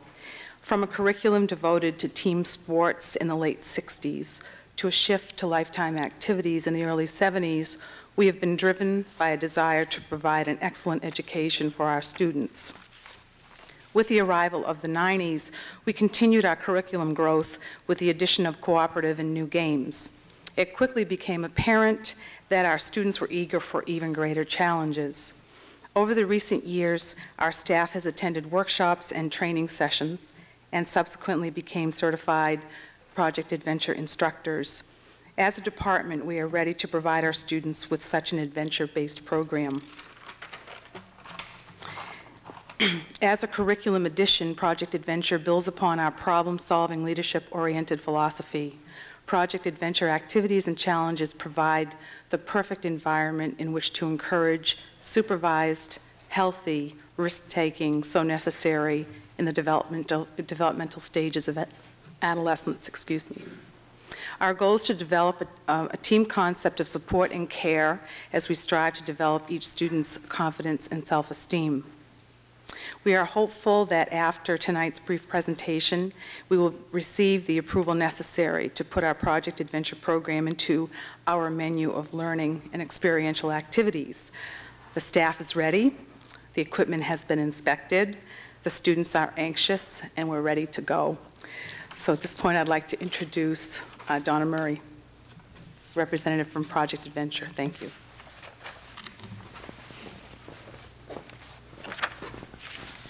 Hi. I'm here just to speak briefly about the history of Project Adventure, which is an incorporation down in Hamilton, Massachusetts. And it began back in 1971. A gentleman who was the principal of the Hamilton Wenham High School brought an outward-bound philosophy and approach into the traditional school setting, which focused on experiential learning. And he brought it into the phys ed program as well as the academic program. And within 3 years, they called that program Project Adventure, which then began what is now the corporation that's been here for 25 years. They were awarded the National Diffusion Network status, which then allowed schools around the whole nation to adapt through grants from the government to bring this into their schools. And as I said, it's not just nationally, but this program is spread globally as well. And it's not just in education, but it reaches all the other areas of business and human services and things like that. The philosophy, or the basic foundation of Project Adventure, is what's called Challenge by Choice. And it's the belief of Project Adventure that any person or student, in this case, that's involved with any adventure activity has the choice to take whatever challenge or whatever risk that they choose to take. And they can take that with the support of a very trust and supportive environment, and that's what you establish as you're doing these activities. When we talk about the safety record of a program, there's some key things that need to be focused on. And one of those is the training of the staff and making sure that the staff has the foundation of Challenge by Choice, but also that the staff, Project Adventure has what's called it's a modality checklist. It looks in its brief, it's called GRABS, G-R-A-B-B-S. And as a facilitator of an adventure program, you would want to determine the readiness of your group based on the goal that you're setting for this activity. Is the group ready for it? What's the behavior that the group's showing? So if they're showing what you're looking for, they're ready for the activity. You look at their physical abilities, and then you also look at the stage of development that that group is in. And there's 4 stages that you would need to know. And as staff being trained, it's important to have this foundation so that your program has the safety record it needs. The other thing that you would need for safety record is maintaining your equipment. And from talking with Scott, I think the next step that you would look at here for this program would be an accreditation. And Project Adventure does come up and will do that for a program. And there's some specific things that you would need to have here. And one that's already in place is the course inspection. Project Adventure recommends that once a year that you have this course inspection of your high elements as well as any low elements that you have. They would come up and they would do spend a day or two and observe the classes. They would look at your curriculum. They would look, I should say, would look at any things that are written, and I've seen some that Scott has shown me of the curriculum, looking at your goals and objectives, and they would also look at your local operating procedures, which would highlight safety requirements, what would happen in emergency if need be. They would also review with staff that are trained their knowledge of the ropes course as well. And they would also have a self-evaluation that staff would do that are trained. And taking that all into account, then they look at the readiness and the safety of the program for an accreditation. Okay? Thank you. Yes? Do you want me to stay up here?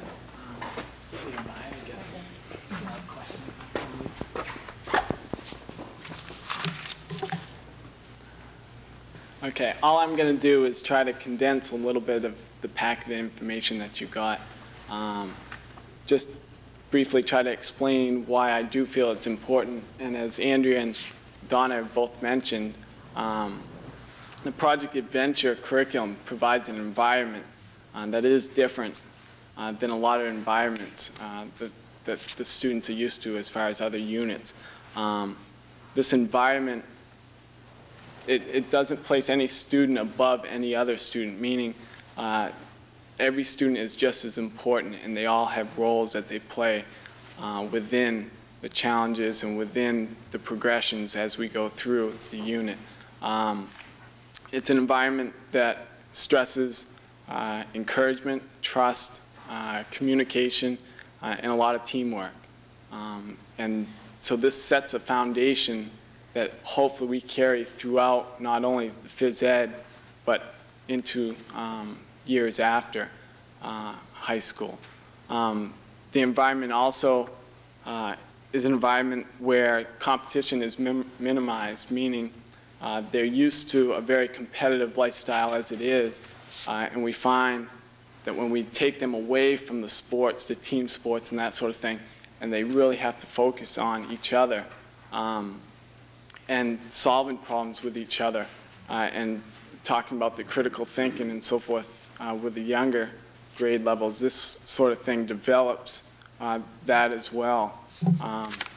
And this environment, some of you may have seen just recently actually in the Portland Press, the Outward Bound had a big article in the business section. And they referred to the environment as the learning zone because so many organizations are seeing the benefits of this type of program, not just in the educational setting, but with business management and large corporations. We, as phys ed staff, we notice that during this unit that takes place this sophomore year, it builds upon their freshman curriculum, which has a strong emphasis on cooperative games and new games. And the kids develop a sense not only of interaction with each other, but being able to interact with themselves. And I think that's a goal of all physical educators, that we don't just educate them physically, but more of a holistic approach where we educate them mentally, socially, and emotionally. And we find that it is so easy for the kids to relate all of these things through the Project Adventure curriculum.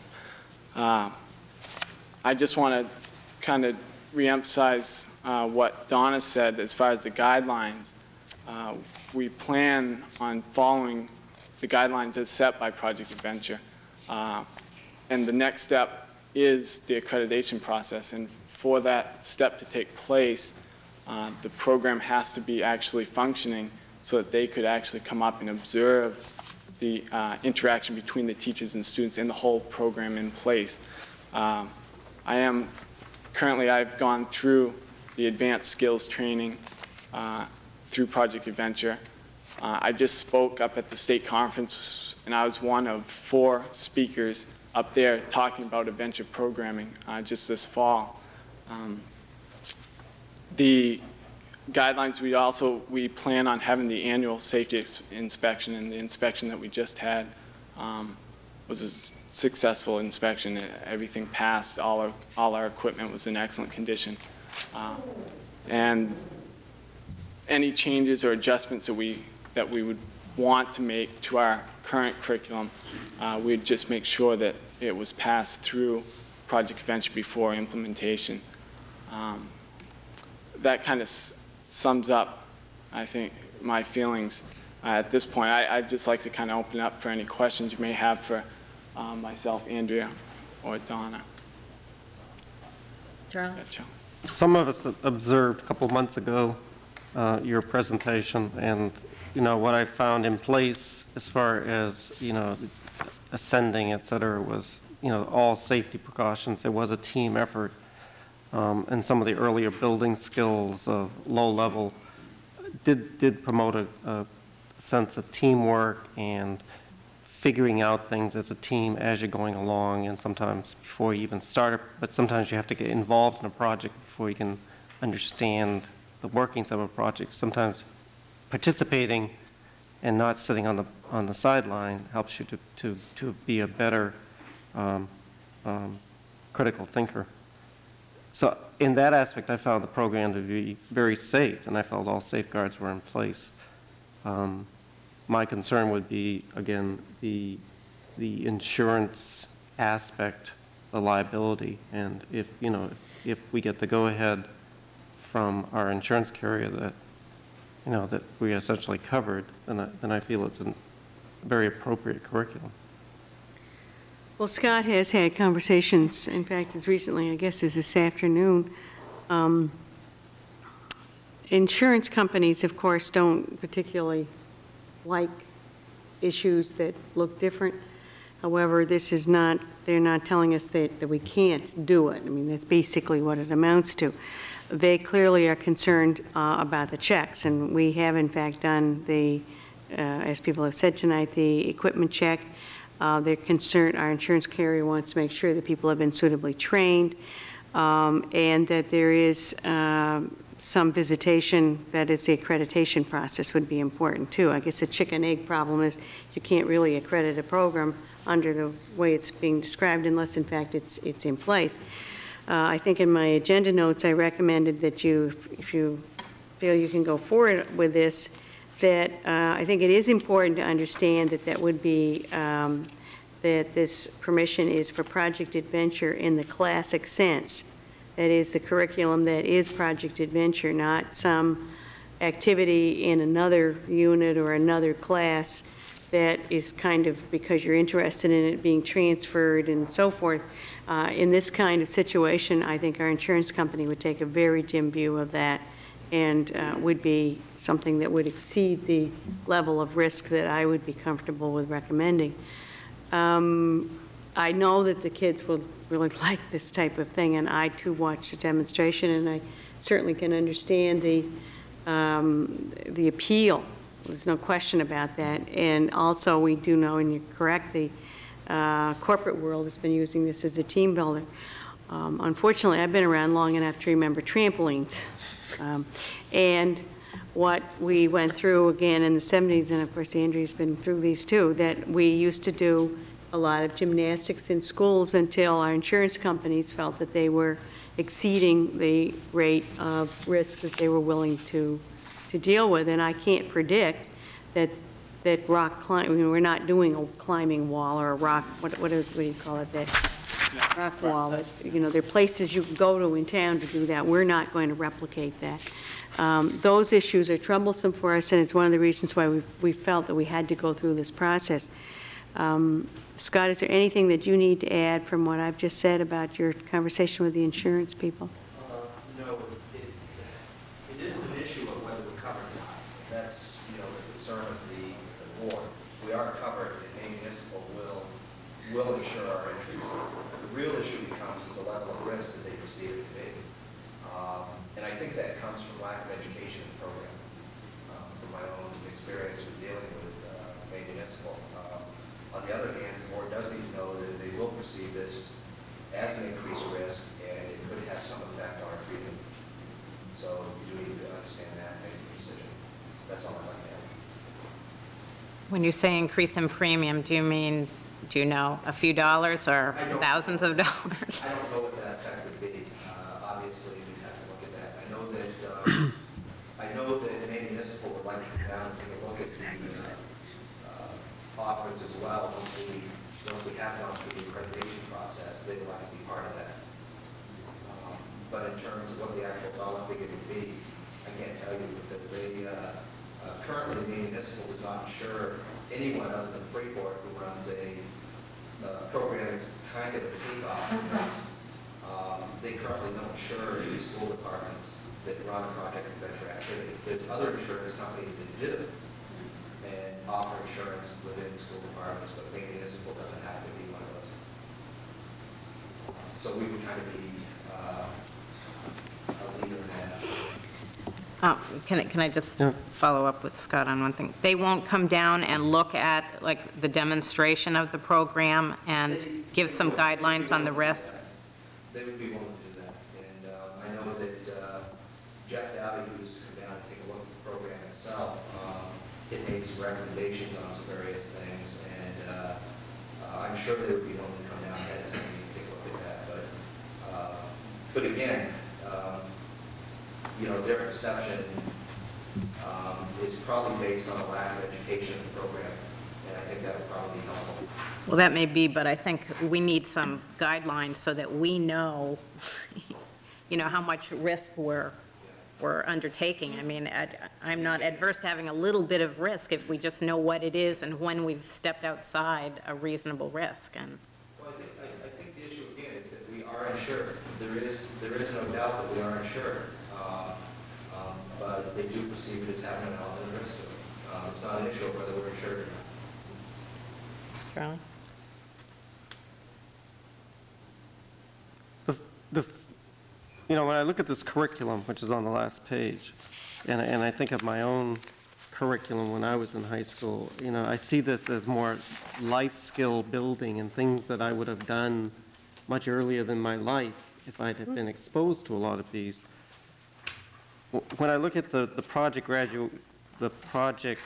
adventure element of this curriculum, and my perception of the accidents that happened before we suspended it were variations on not what we were presented, but variations on kids taking risks outside of the curriculum. And that's where my concern would be, that we hold to the curriculum, and that students who want to take risks beyond that, it's a no-go. I mean, it's not an option. That was something that was very stringently emphasized by municipals, that we do adhere to the project adventure curriculum and to the accreditation of that curriculum, and we don't vary from that. That's where the accidents come from, is that we vary from what those accredited activities are and deviate to something that's a hybrid of that program. Because I can tell you, with students having children who are in sports in this community, they're at a lot more risk than what I saw being performed in that exercise. And having gone through a season of basketball injuries. Scott, didn't you have some statistics on that? At one point, you had some statistics comparing regular gym activities to Project Adventure. Yeah, the Project Venture actually, and Donna probably, if you're interested in specifics, she might be able to tell you a little bit, but they've done a 10 and 15-year study, safety study, and they've shown that the statistics are definitely lower with the Project Venture curriculum as compared to a regular phys ed team sport type curriculum. And it's interesting, too, that the two young students that participated with you that night are students who aren't actively involved in a lot of our sports activities, too, so, and they were very enthusiastic about it. Would it be clear that, I mean, they take this during physical education period, right? Yes. So if by any chance the instructor was out sick and there was a sub, they would not be able to, right, correct. This out. Correct. Are parents informed of this program? There's various degrees, I believe. I mean, I think, and actually, Andrew and I were talking about that the other day. I think our next step actually would be to go to the parents' forum with almost the same sort of type information so that they would be informed. Well, I think it would be important before a student participated in this sophomore year that parents just be informed of the type of activities, because it is a little out of the norm of what you expect in a high school gymnasium. So's canoeing. I think a lot of this stuff, to be honest with you, a lot of this curriculum, I question how much the parents actually do know about what we do. And I think this has been given us a good opportunity to maybe inform a large number of those people of what we do in our curriculum. Scott? Has anybody at board ever participated in girls' course? Does anybody have that privilege? I've had that privilege as well. You know, even though there's an element of risk perceived by the insurance company, if anybody's ever participated in that, there's an element of team building there that you don't get in other activities. If you take a look at the Spiderweb activity, project adventure, trying to take a group of 5 people and feed them through certain size openings in a web made out of rope, and that type of problem solving, that's part of project adventure. I think the elements of the high climb, I think those are fewer and farther between than those lower type activities, which are more part of the team building activities. And, you know, my experiences with the group that I work with, and I think there's a lot to be gained by it. So, but I feel it's also my responsibility to pass on to you the issues of what our insurance company had. But from a personal perspective, if you've ever experienced it, it is a truly rewarding activity. I'd just like to say one other thing. I mentioned to Connie quite a few months ago, actually, about the difference between a perceived risk and a risk. And this Project Venture, Outward Bound, and so forth, those types of programs are designed around a perceived risk. And there's a difference. Because if it was a risky program, they wouldn't be, they wouldn't exist as a program, and they wouldn't be so successful. And so I think those people that are familiar, have actively participated in this sort of thing as far as programs go, they know what the benefits are when there's a perceived risk involved in relation to something that is risky. I think people that have not gone through or really are not informed about everything that takes place in these sorts of activities, they only see little pieces and they say, wow, that looks risky. So I think that there's definitely a distinction that has to be made between something that is risky and something that's perceived to be risky. No. Do we pay a fee for this? Like an ongoing fee or any kind of? The only fees would be in the continual training would be for the safety inspection, which would be an annual safety inspection. When you talk about safety inspection, who exactly? Project Adventure. Project, okay. Sends up, yes. Is there a fee for the certification, for the accreditation process, that kind of thing? It's $375 for a safety inspection, and we recommend that it happen once a year. We've already done that. Yes. Right. And within that time frame of the year, you can then have your accreditation done, and then someone from Project Adventure down in Massachusetts will come up and spend a day or two and go through everything you do. Does that have a cost to it, though? I honestly, I can't recall. I don't work down there full-time, and I haven't done those, but... yeah, I think there is between $100 and $200, I think, additional. Yeah, somebody's for the 2 days. You Yeah. have it done within the same time as the safety inspection as well. So. Are we voting on this tonight? Well, I think that this is our second go-round, and I'm sure that people would like to have some sense of a practical way in which we can deal with this. I tried to give you some sense. The bottom line is our insurance company is not saying to us we cannot do it because they will not cover it. It is covered.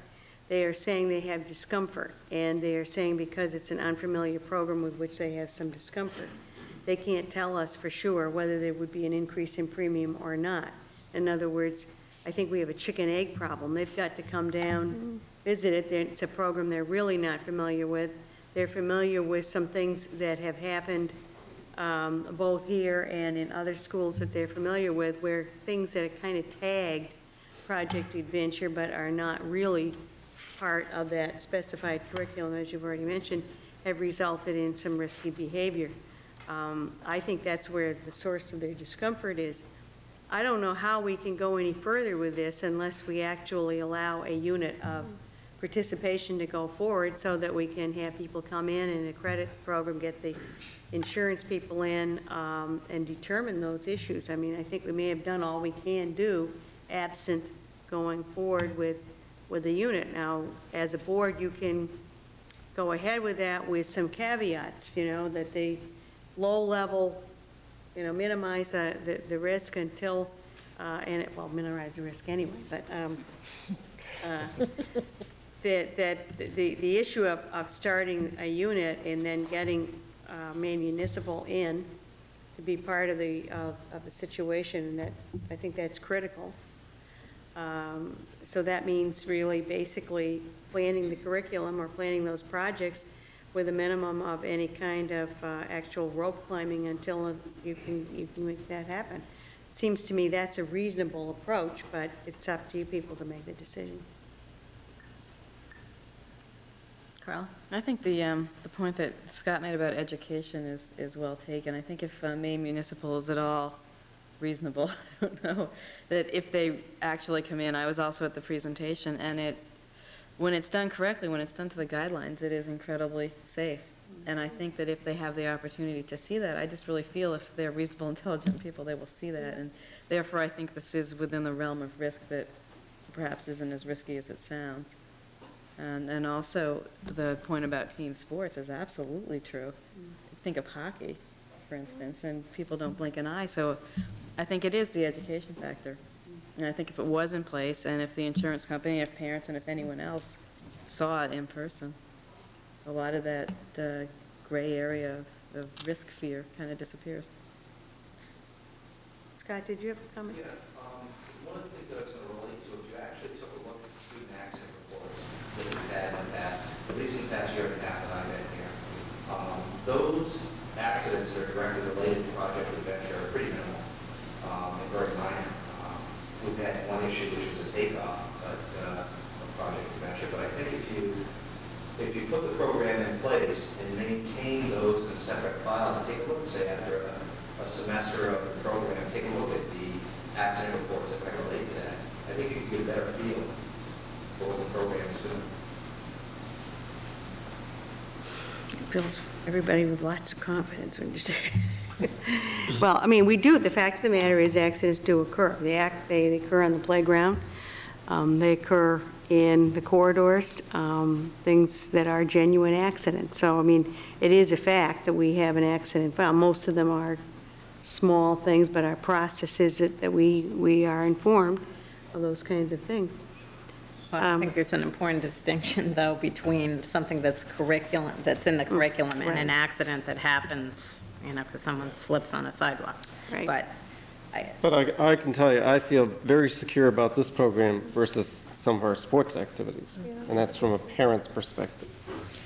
Well, I think unless anybody has any further they have to add, I'd entertain a motion. Yeah. I'll make a motion that we approve Project Adventure on a probationary basis and have it reviewed by the insurance company and proceed with the accreditation process and review it in, would this begin, Connie, in? Now? When would it begin? Now. It's a second semester. Yeah. Second semester, review it at the end of the year. Right. A second. Second. Any discussion? All in favor? 7-0. Thank you. Go ahead. I would, Scott, just be sure you keep in close contact with Scott and so that we can set those visits up and so forth, and good luck. Thank you very much for the Yeah. materials and for coming here tonight. Your enthusiasm is obvious, and it does help sell it. Thank you.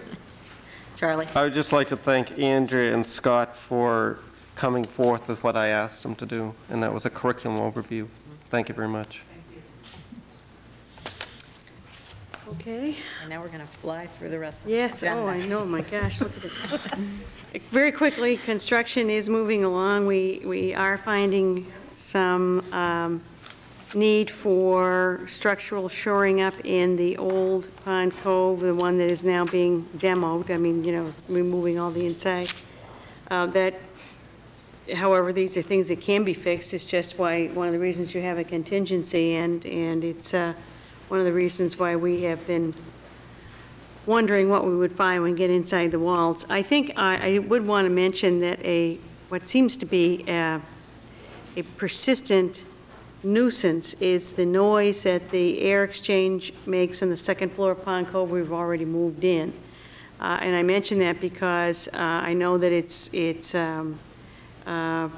the engineers have been assuring us that this is a fixable situation. Again, there will be some noise, of course. You don't have a piece of machinery going on and off without making some noise, but that it can be minimized. They haven't succeeded in minimizing it yet, but I want people to know, in case you get a phone call or a concern, that this is an issue that we're being assured is a fixable issue, and we will just simply keep working on it.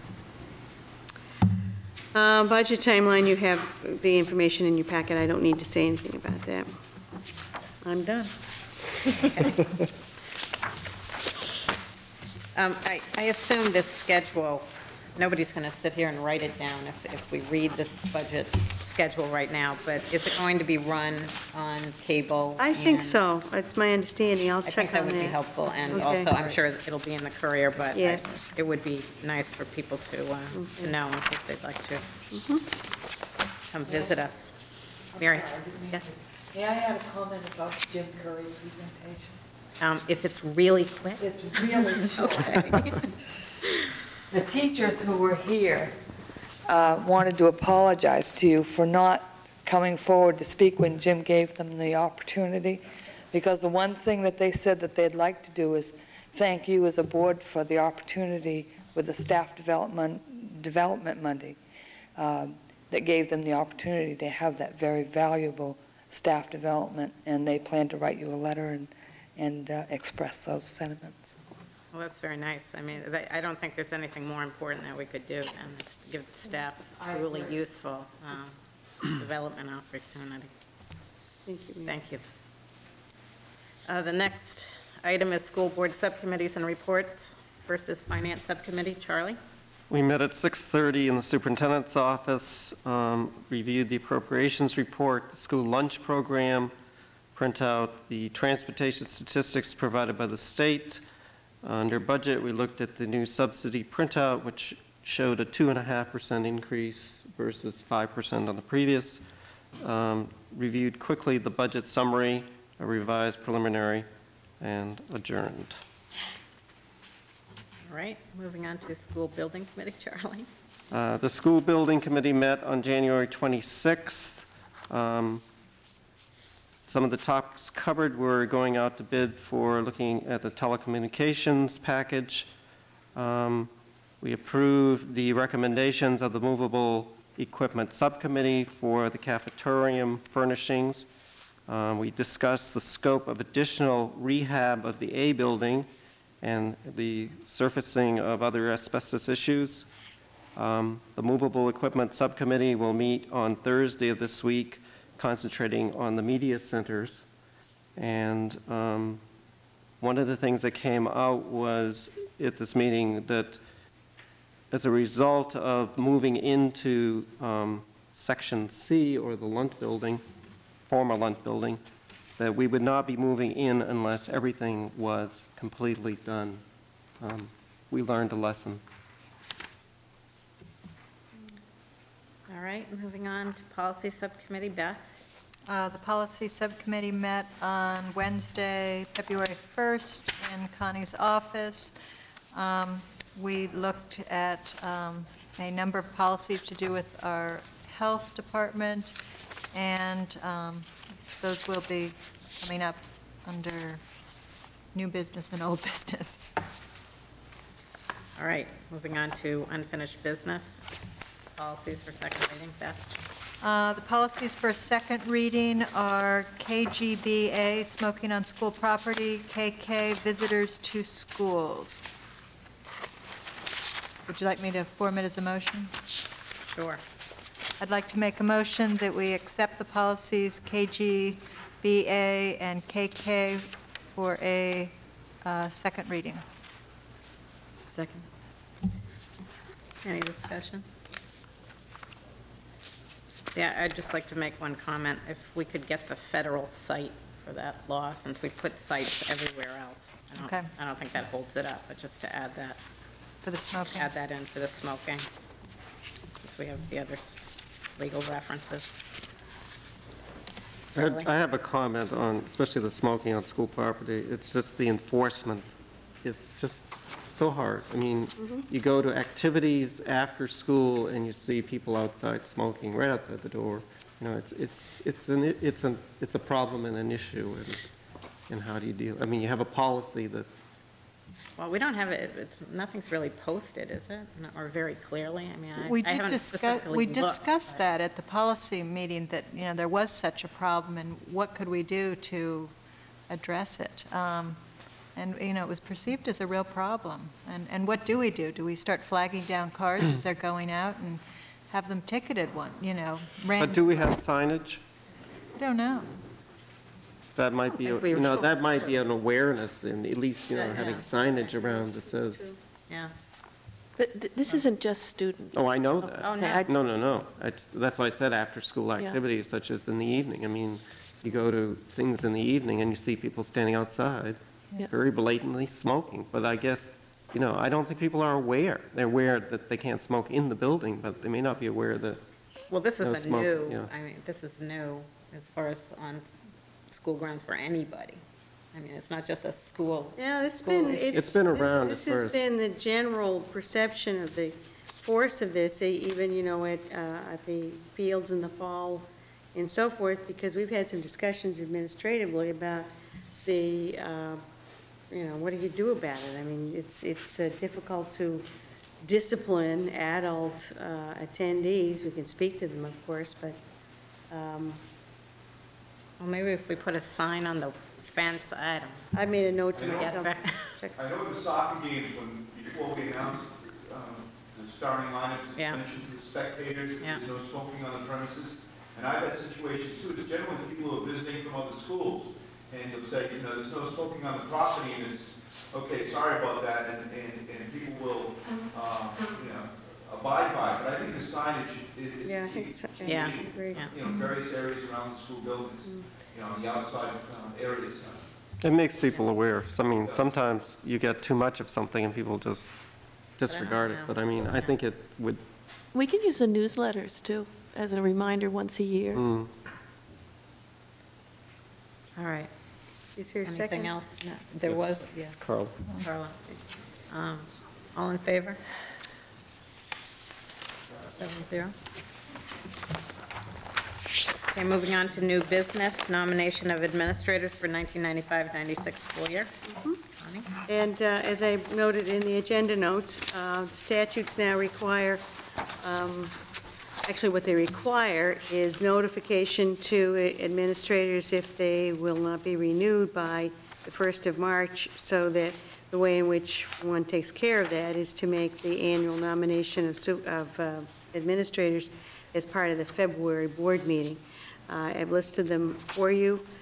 Rick DeFusco, high school principal, Randy Ray, high school assistant principal, Nancy Hutton, middle school principal, Philip Jewett, middle school assistant principal, Nancy St. John Poncove, assistant principal, Keith Weatherby, half-time athletic director, Wayne Dorr, director special education, with a note that he is currently serving as interim principal, but that for purposes of this vote, technically you would be continuing that relationship as director of special education. And our two community services people, Sue Weatherby, the director, and Janet Hoskin, the assistant director. I have commented on the in the agenda notes that I work with these people very closely. I have enormous respect for their integrity, their energy, their dedication. I think that being a building administrator now has become much harder than people realize.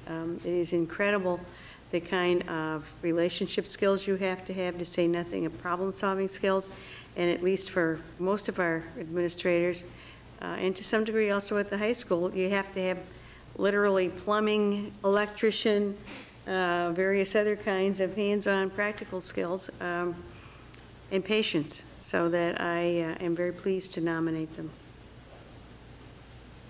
Entertain a motion? Okay. I'll make a motion that we accept the superintendent's recommendations of administrators for the 95-96 school year. Second. Gail's the second. Any discussion? Charlie? As we go out to search for a new elementary principal, you'll find the quality we have here in that process. Very true. Very true. All in favor? 7-0. Okay, the next item is Committee for Pond Cove Principal Search, speaking of such. Right. Also in my agenda notes, I made some comments about the process itself, and the first step in that process is to pull together a committee, and I gave some sense of what my recommendations would be. Did I list them? Oh, yes. Usual practice with 2 school board members, 2 building administrators, 3 or 4 teachers, at least a parent representative. In a school that size, you may want to make that 2 parent representatives and the superintendent. Sometimes, of course, with the high school, we include student. I also know in our last search committee, kind of after the fact, we had some discussion about support staff being represented. I would make that, I would remind you that that is an important part of the staff, and I think a representation would be good. It makes, we can wind up with a fairly large group, but we do need that broad base, because this group will be conducting the interviews, and we do need to have, rather than 2 or 3 groups, which I never think works well. If you have been through that kind of process, that is not satisfactory. So, what is your pleasure? Well, we're going to appoint Keith Witherell and Beth Courier as the school board representatives.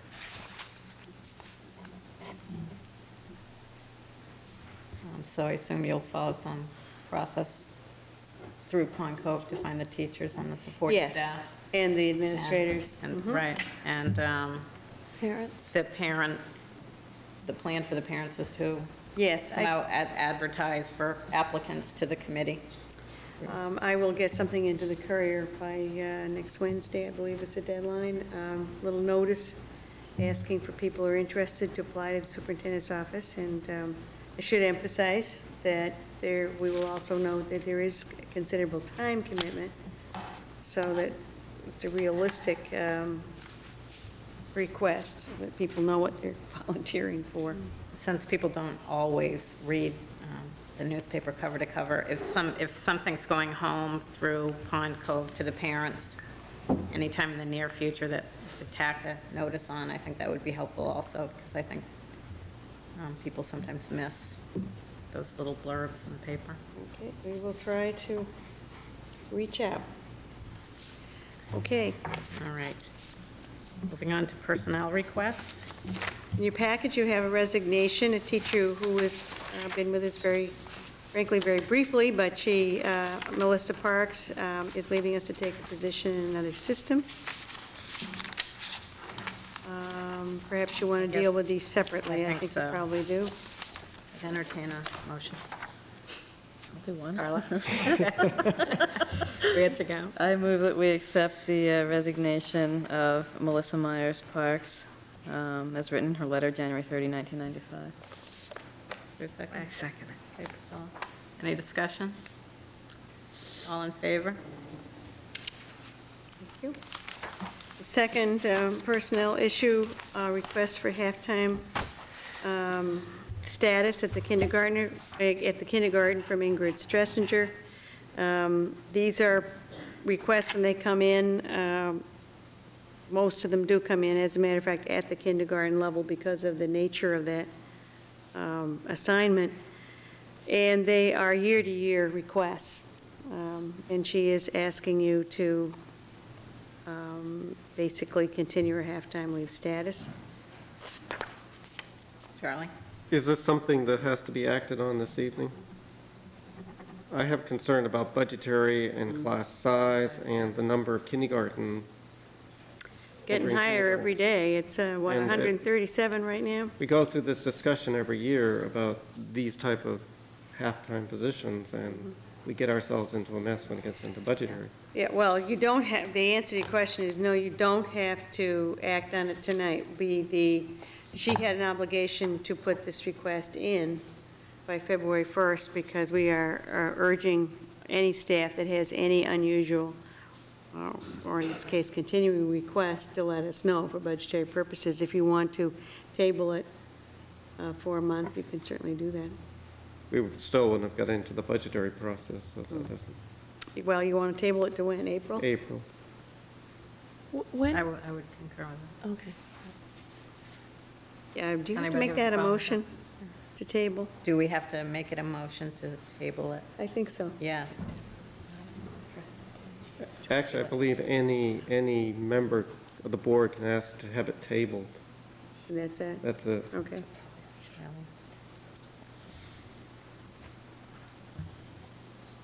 You Table want an to action, April. put it forth. I move that we table Yeah, this I would until the concur. April meeting. Because I don't have my, I don't have my rules with me, and just to be on the safe side. Any discussion? Okay, all in favor? 7-0.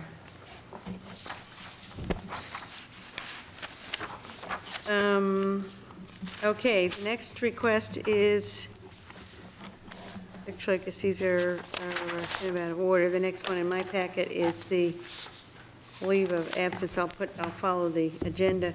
The next one is the request for sabbatical leave for 95-96. This is Kelly Hassan, first grade teacher at Pond Cove, an outstanding first grade teacher who has applied for a master's program in literacy or in actually reading. Her paper that I included gives you a sense of what she has in mind. We met with her as our contract requires for sabbatical groups. She's very clear, very dedicated with what she wants to do. Frankly, I certainly recommend that we grant this. I think it would be not only good for Kelly's individual growth, but she would bring back additional insights. And she's a fine teacher as it is, but I think what she would be bringing back would be very helpful for the program and for the building. Any, Carla? I was going to make a motion. Go ahead. I just wanted to. I move that we approve the request for sabbatical for Kelly Hassan for the 1995-96 school year. I second it. Any discussion? Charlie?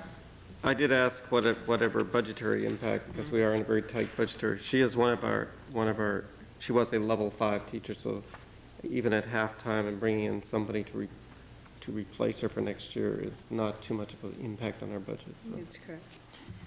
I also have to add that I read this proposal and was so excited by the course that she was going to take. I think it'll be wonderful for everyone.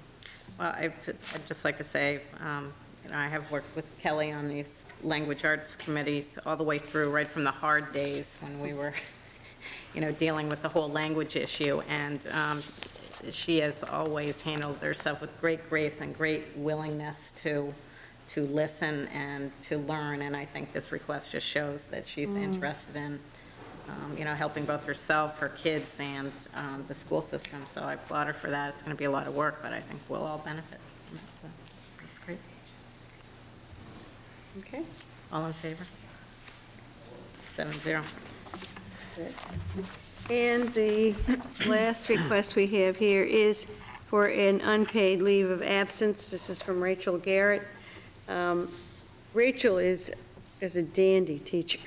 She really is. And I've been in a few science meetings with her lately, and for a relatively inexperienced teacher, she has a lot of promise. I'm not sure, as she says, she's being very upfront with you about a long-range goal, but I would recommend that you grant this leave. She's very clear that she does want to come back at least for another year, possibly 2. But whatever time she spends with us is valuable, She is a natural teacher and has already contributed a great deal to her classes, so I'm very comfortable in recommending it. I know that we haven't had a absolutely unblemished record of people who have asked for leaves of absence and so forth, but this is one time when I can very sincerely say to you, I'd like to help. Well, I move that Rachel Garrett be given the one-year leave of absence. And I'll second that, and I don't usually like to second these after our track record. But having had a child who had her the first year she taught in the system, as an inexperienced teacher, she really was a good role model. We talk about role models for girls and getting girls interested in science. And I think the courses she's going to take will strengthen, we're talking about strengthening our science curriculum. It will truly strengthen the science curriculum in the middle school. So I strongly support this. I would just ask, is it a contractual issue about, don't we ask that they commit to come back for 1 year? She certainly is. She is willing to. She is very willing to commit do to that, because we've had that problem before. And, you know, I think this is great, but, you know, if she decides at the end of the year that she's not coming back, then that's hard for us. But if she's committed. She is committed. She does understand that she's the kind of person you can very easily have that kind of conversation with. So it certainly is her plan. Obviously, nobody necessarily knows all the circumstances of their lives a year in advance, but for all predictable issues, she is coming back. Okay. All in favor? 7-0. Okay, moving on to policies first reading. Beth? The policies for the first reading tonight are all the policies brought to us by the nurses. A lot of them had to be totally redone. Some are completely new, ones we didn't have in our book, and some are just minor changes. I guess the easiest way is just to ask people to ask questions on any that they have, and then I can put it in a motion form. It's just first reading. Just first reading, okay. Why don't we just go through them one by one, if people have. Okay, first aid was completely redone. You can see the old one behind. Anybody have a comment? I only had one question on number 2, you know, under the, at the end of the first page, in the event of the injury, what will be done. I was a little surprised that when it says if dangerous and needing medical attention within 20 to 30 minutes, allergic reactions, laceration, fracture, parents will be called. I'm surprised it doesn't have something about, you know, the discretion of calling rescue at that point. You know what I'm saying? I think it would probably, if they can't get a hold of parents, it'd probably go up into 1, you're needing medical attention, you know, as you got to the end of the 30 minutes or whatever. I would be more comfortable if it was just spelled out. So if parents cannot be reached immediately, right, then rescue would be called. Right. Or whatever. I'm not saying that's the action that should be taken, but. So basically, you're saying more detail? Yeah, and the same on the back where it says rescue will be called under the following circumstances. I would think that they would want a little more discretion than just those particular items. Seems like it should say rescue under the following specific circumstances and then, or at the discretion of the school or whatever it should be. Well, it says, you know, at number 1, is that what you're referring to, sorry? Well, it says determination shall be made by the school nurse, principal, or designee as to the severity of the emergency. So, I mean, there is a sense that somebody has to make that decision. And then it tries to, I know from listening to them, that they're trying to categorize a way by which, you know, they have a protocol. If that's not clear, I guess we have to go back to them and ask them for some,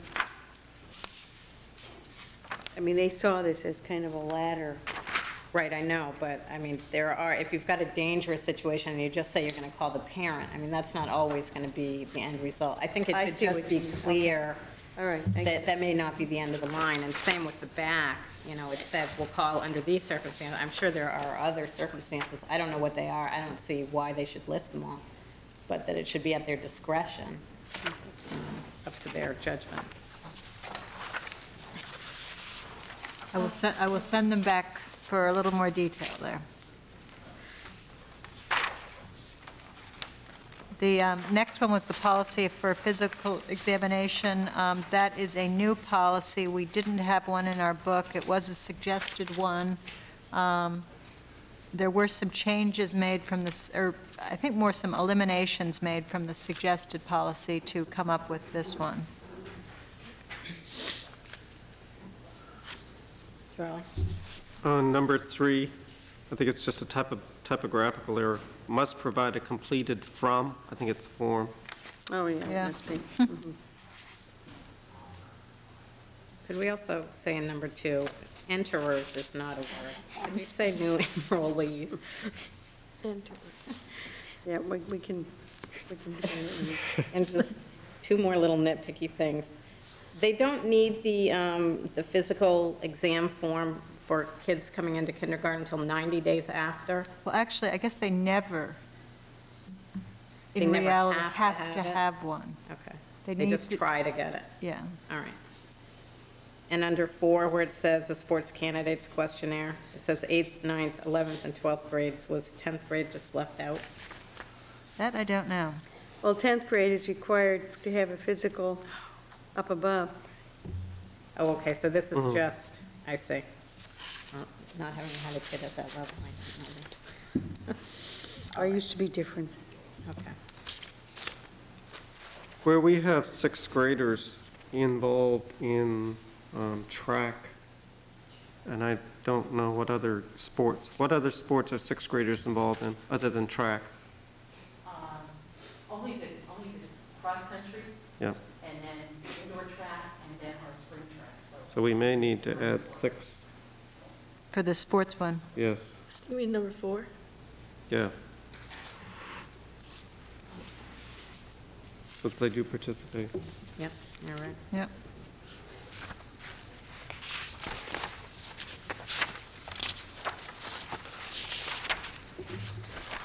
The next one is immunization of students. That was a policy before, and if you look the next page over, there are some changes.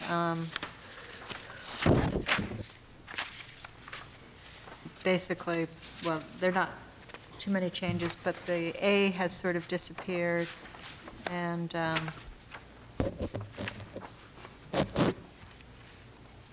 that we don't, they basically have to present the forms or a reason why they are not immunized.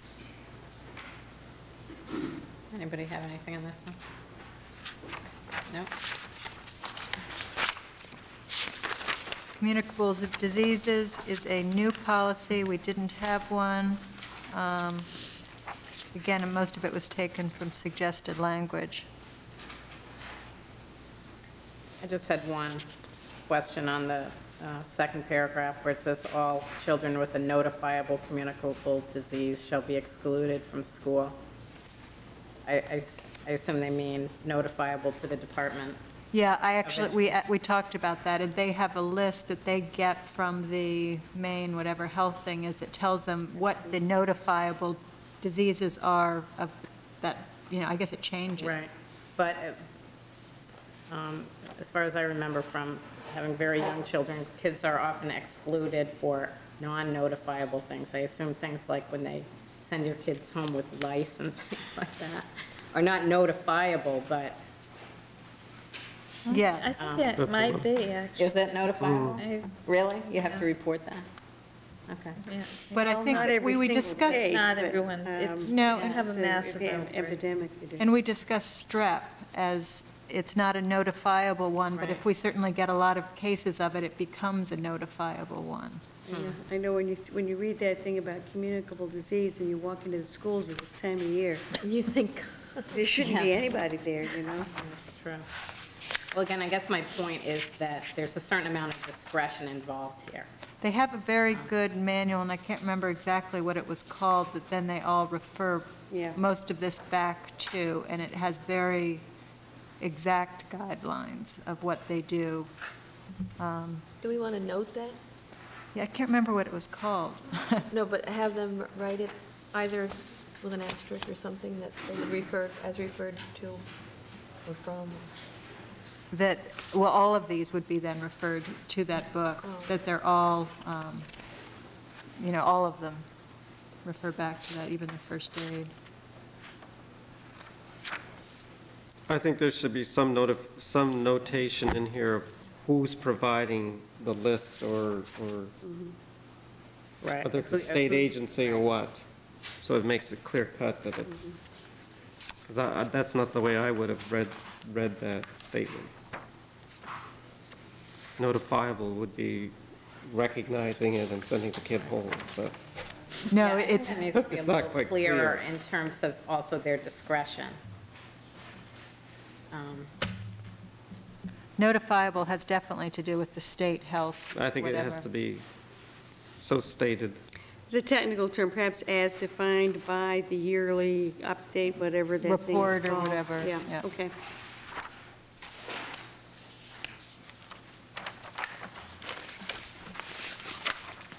And the last one is administering medicines to students. That is a new policy. There were some forms attached to this, of the form the parent fills out and et cetera. But this would actually be the policy. It was taken from suggested language with some changes, but very minor.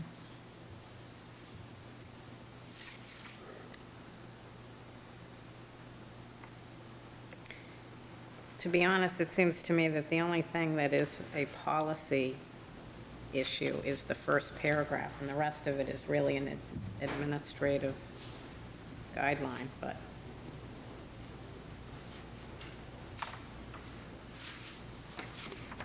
That may be. That's an interesting point, although, since it would be hard to separate out some of these things, what we have had is very little language in the board policy manual, and they have had a building manual themselves. This does bring it a little more into the policy mainstream, where you are aware of these issues, and they still have far more guidelines to follow than what is in here. So I think you have a pretty good balance of that. I see your point, but I think it is, we're being recommended by our attorneys to have some language about this in. Oh, yeah, I don't quibble with that, but it just seems to me like the first paragraph is the policy, and the rest of it is an Pretty much. administrative guideline that's, we have many of them in our book, that we could have in our book, but. Probably not the second paragraph, because from my daycare licensing, it's a licensing regulation that medicine comes in the original container, set down by the state, so it's probably set down by the state for us, too. All right. I know that they're recommending you to do this. The AIDS policy, HIV attendance policy, is to be reviewed and accepted. There were, if you look at your white copy, we changed the words on the second page in G, to the Cape Elizabeth School Department, and I think it said the school board there last time. And then on the last page, we deleted the paragraph, the second from the bottom, that had talked about the fluoride mouth rinse program. Since we don't do it, we never, or do not plan to do it again in the future. So that was deleted.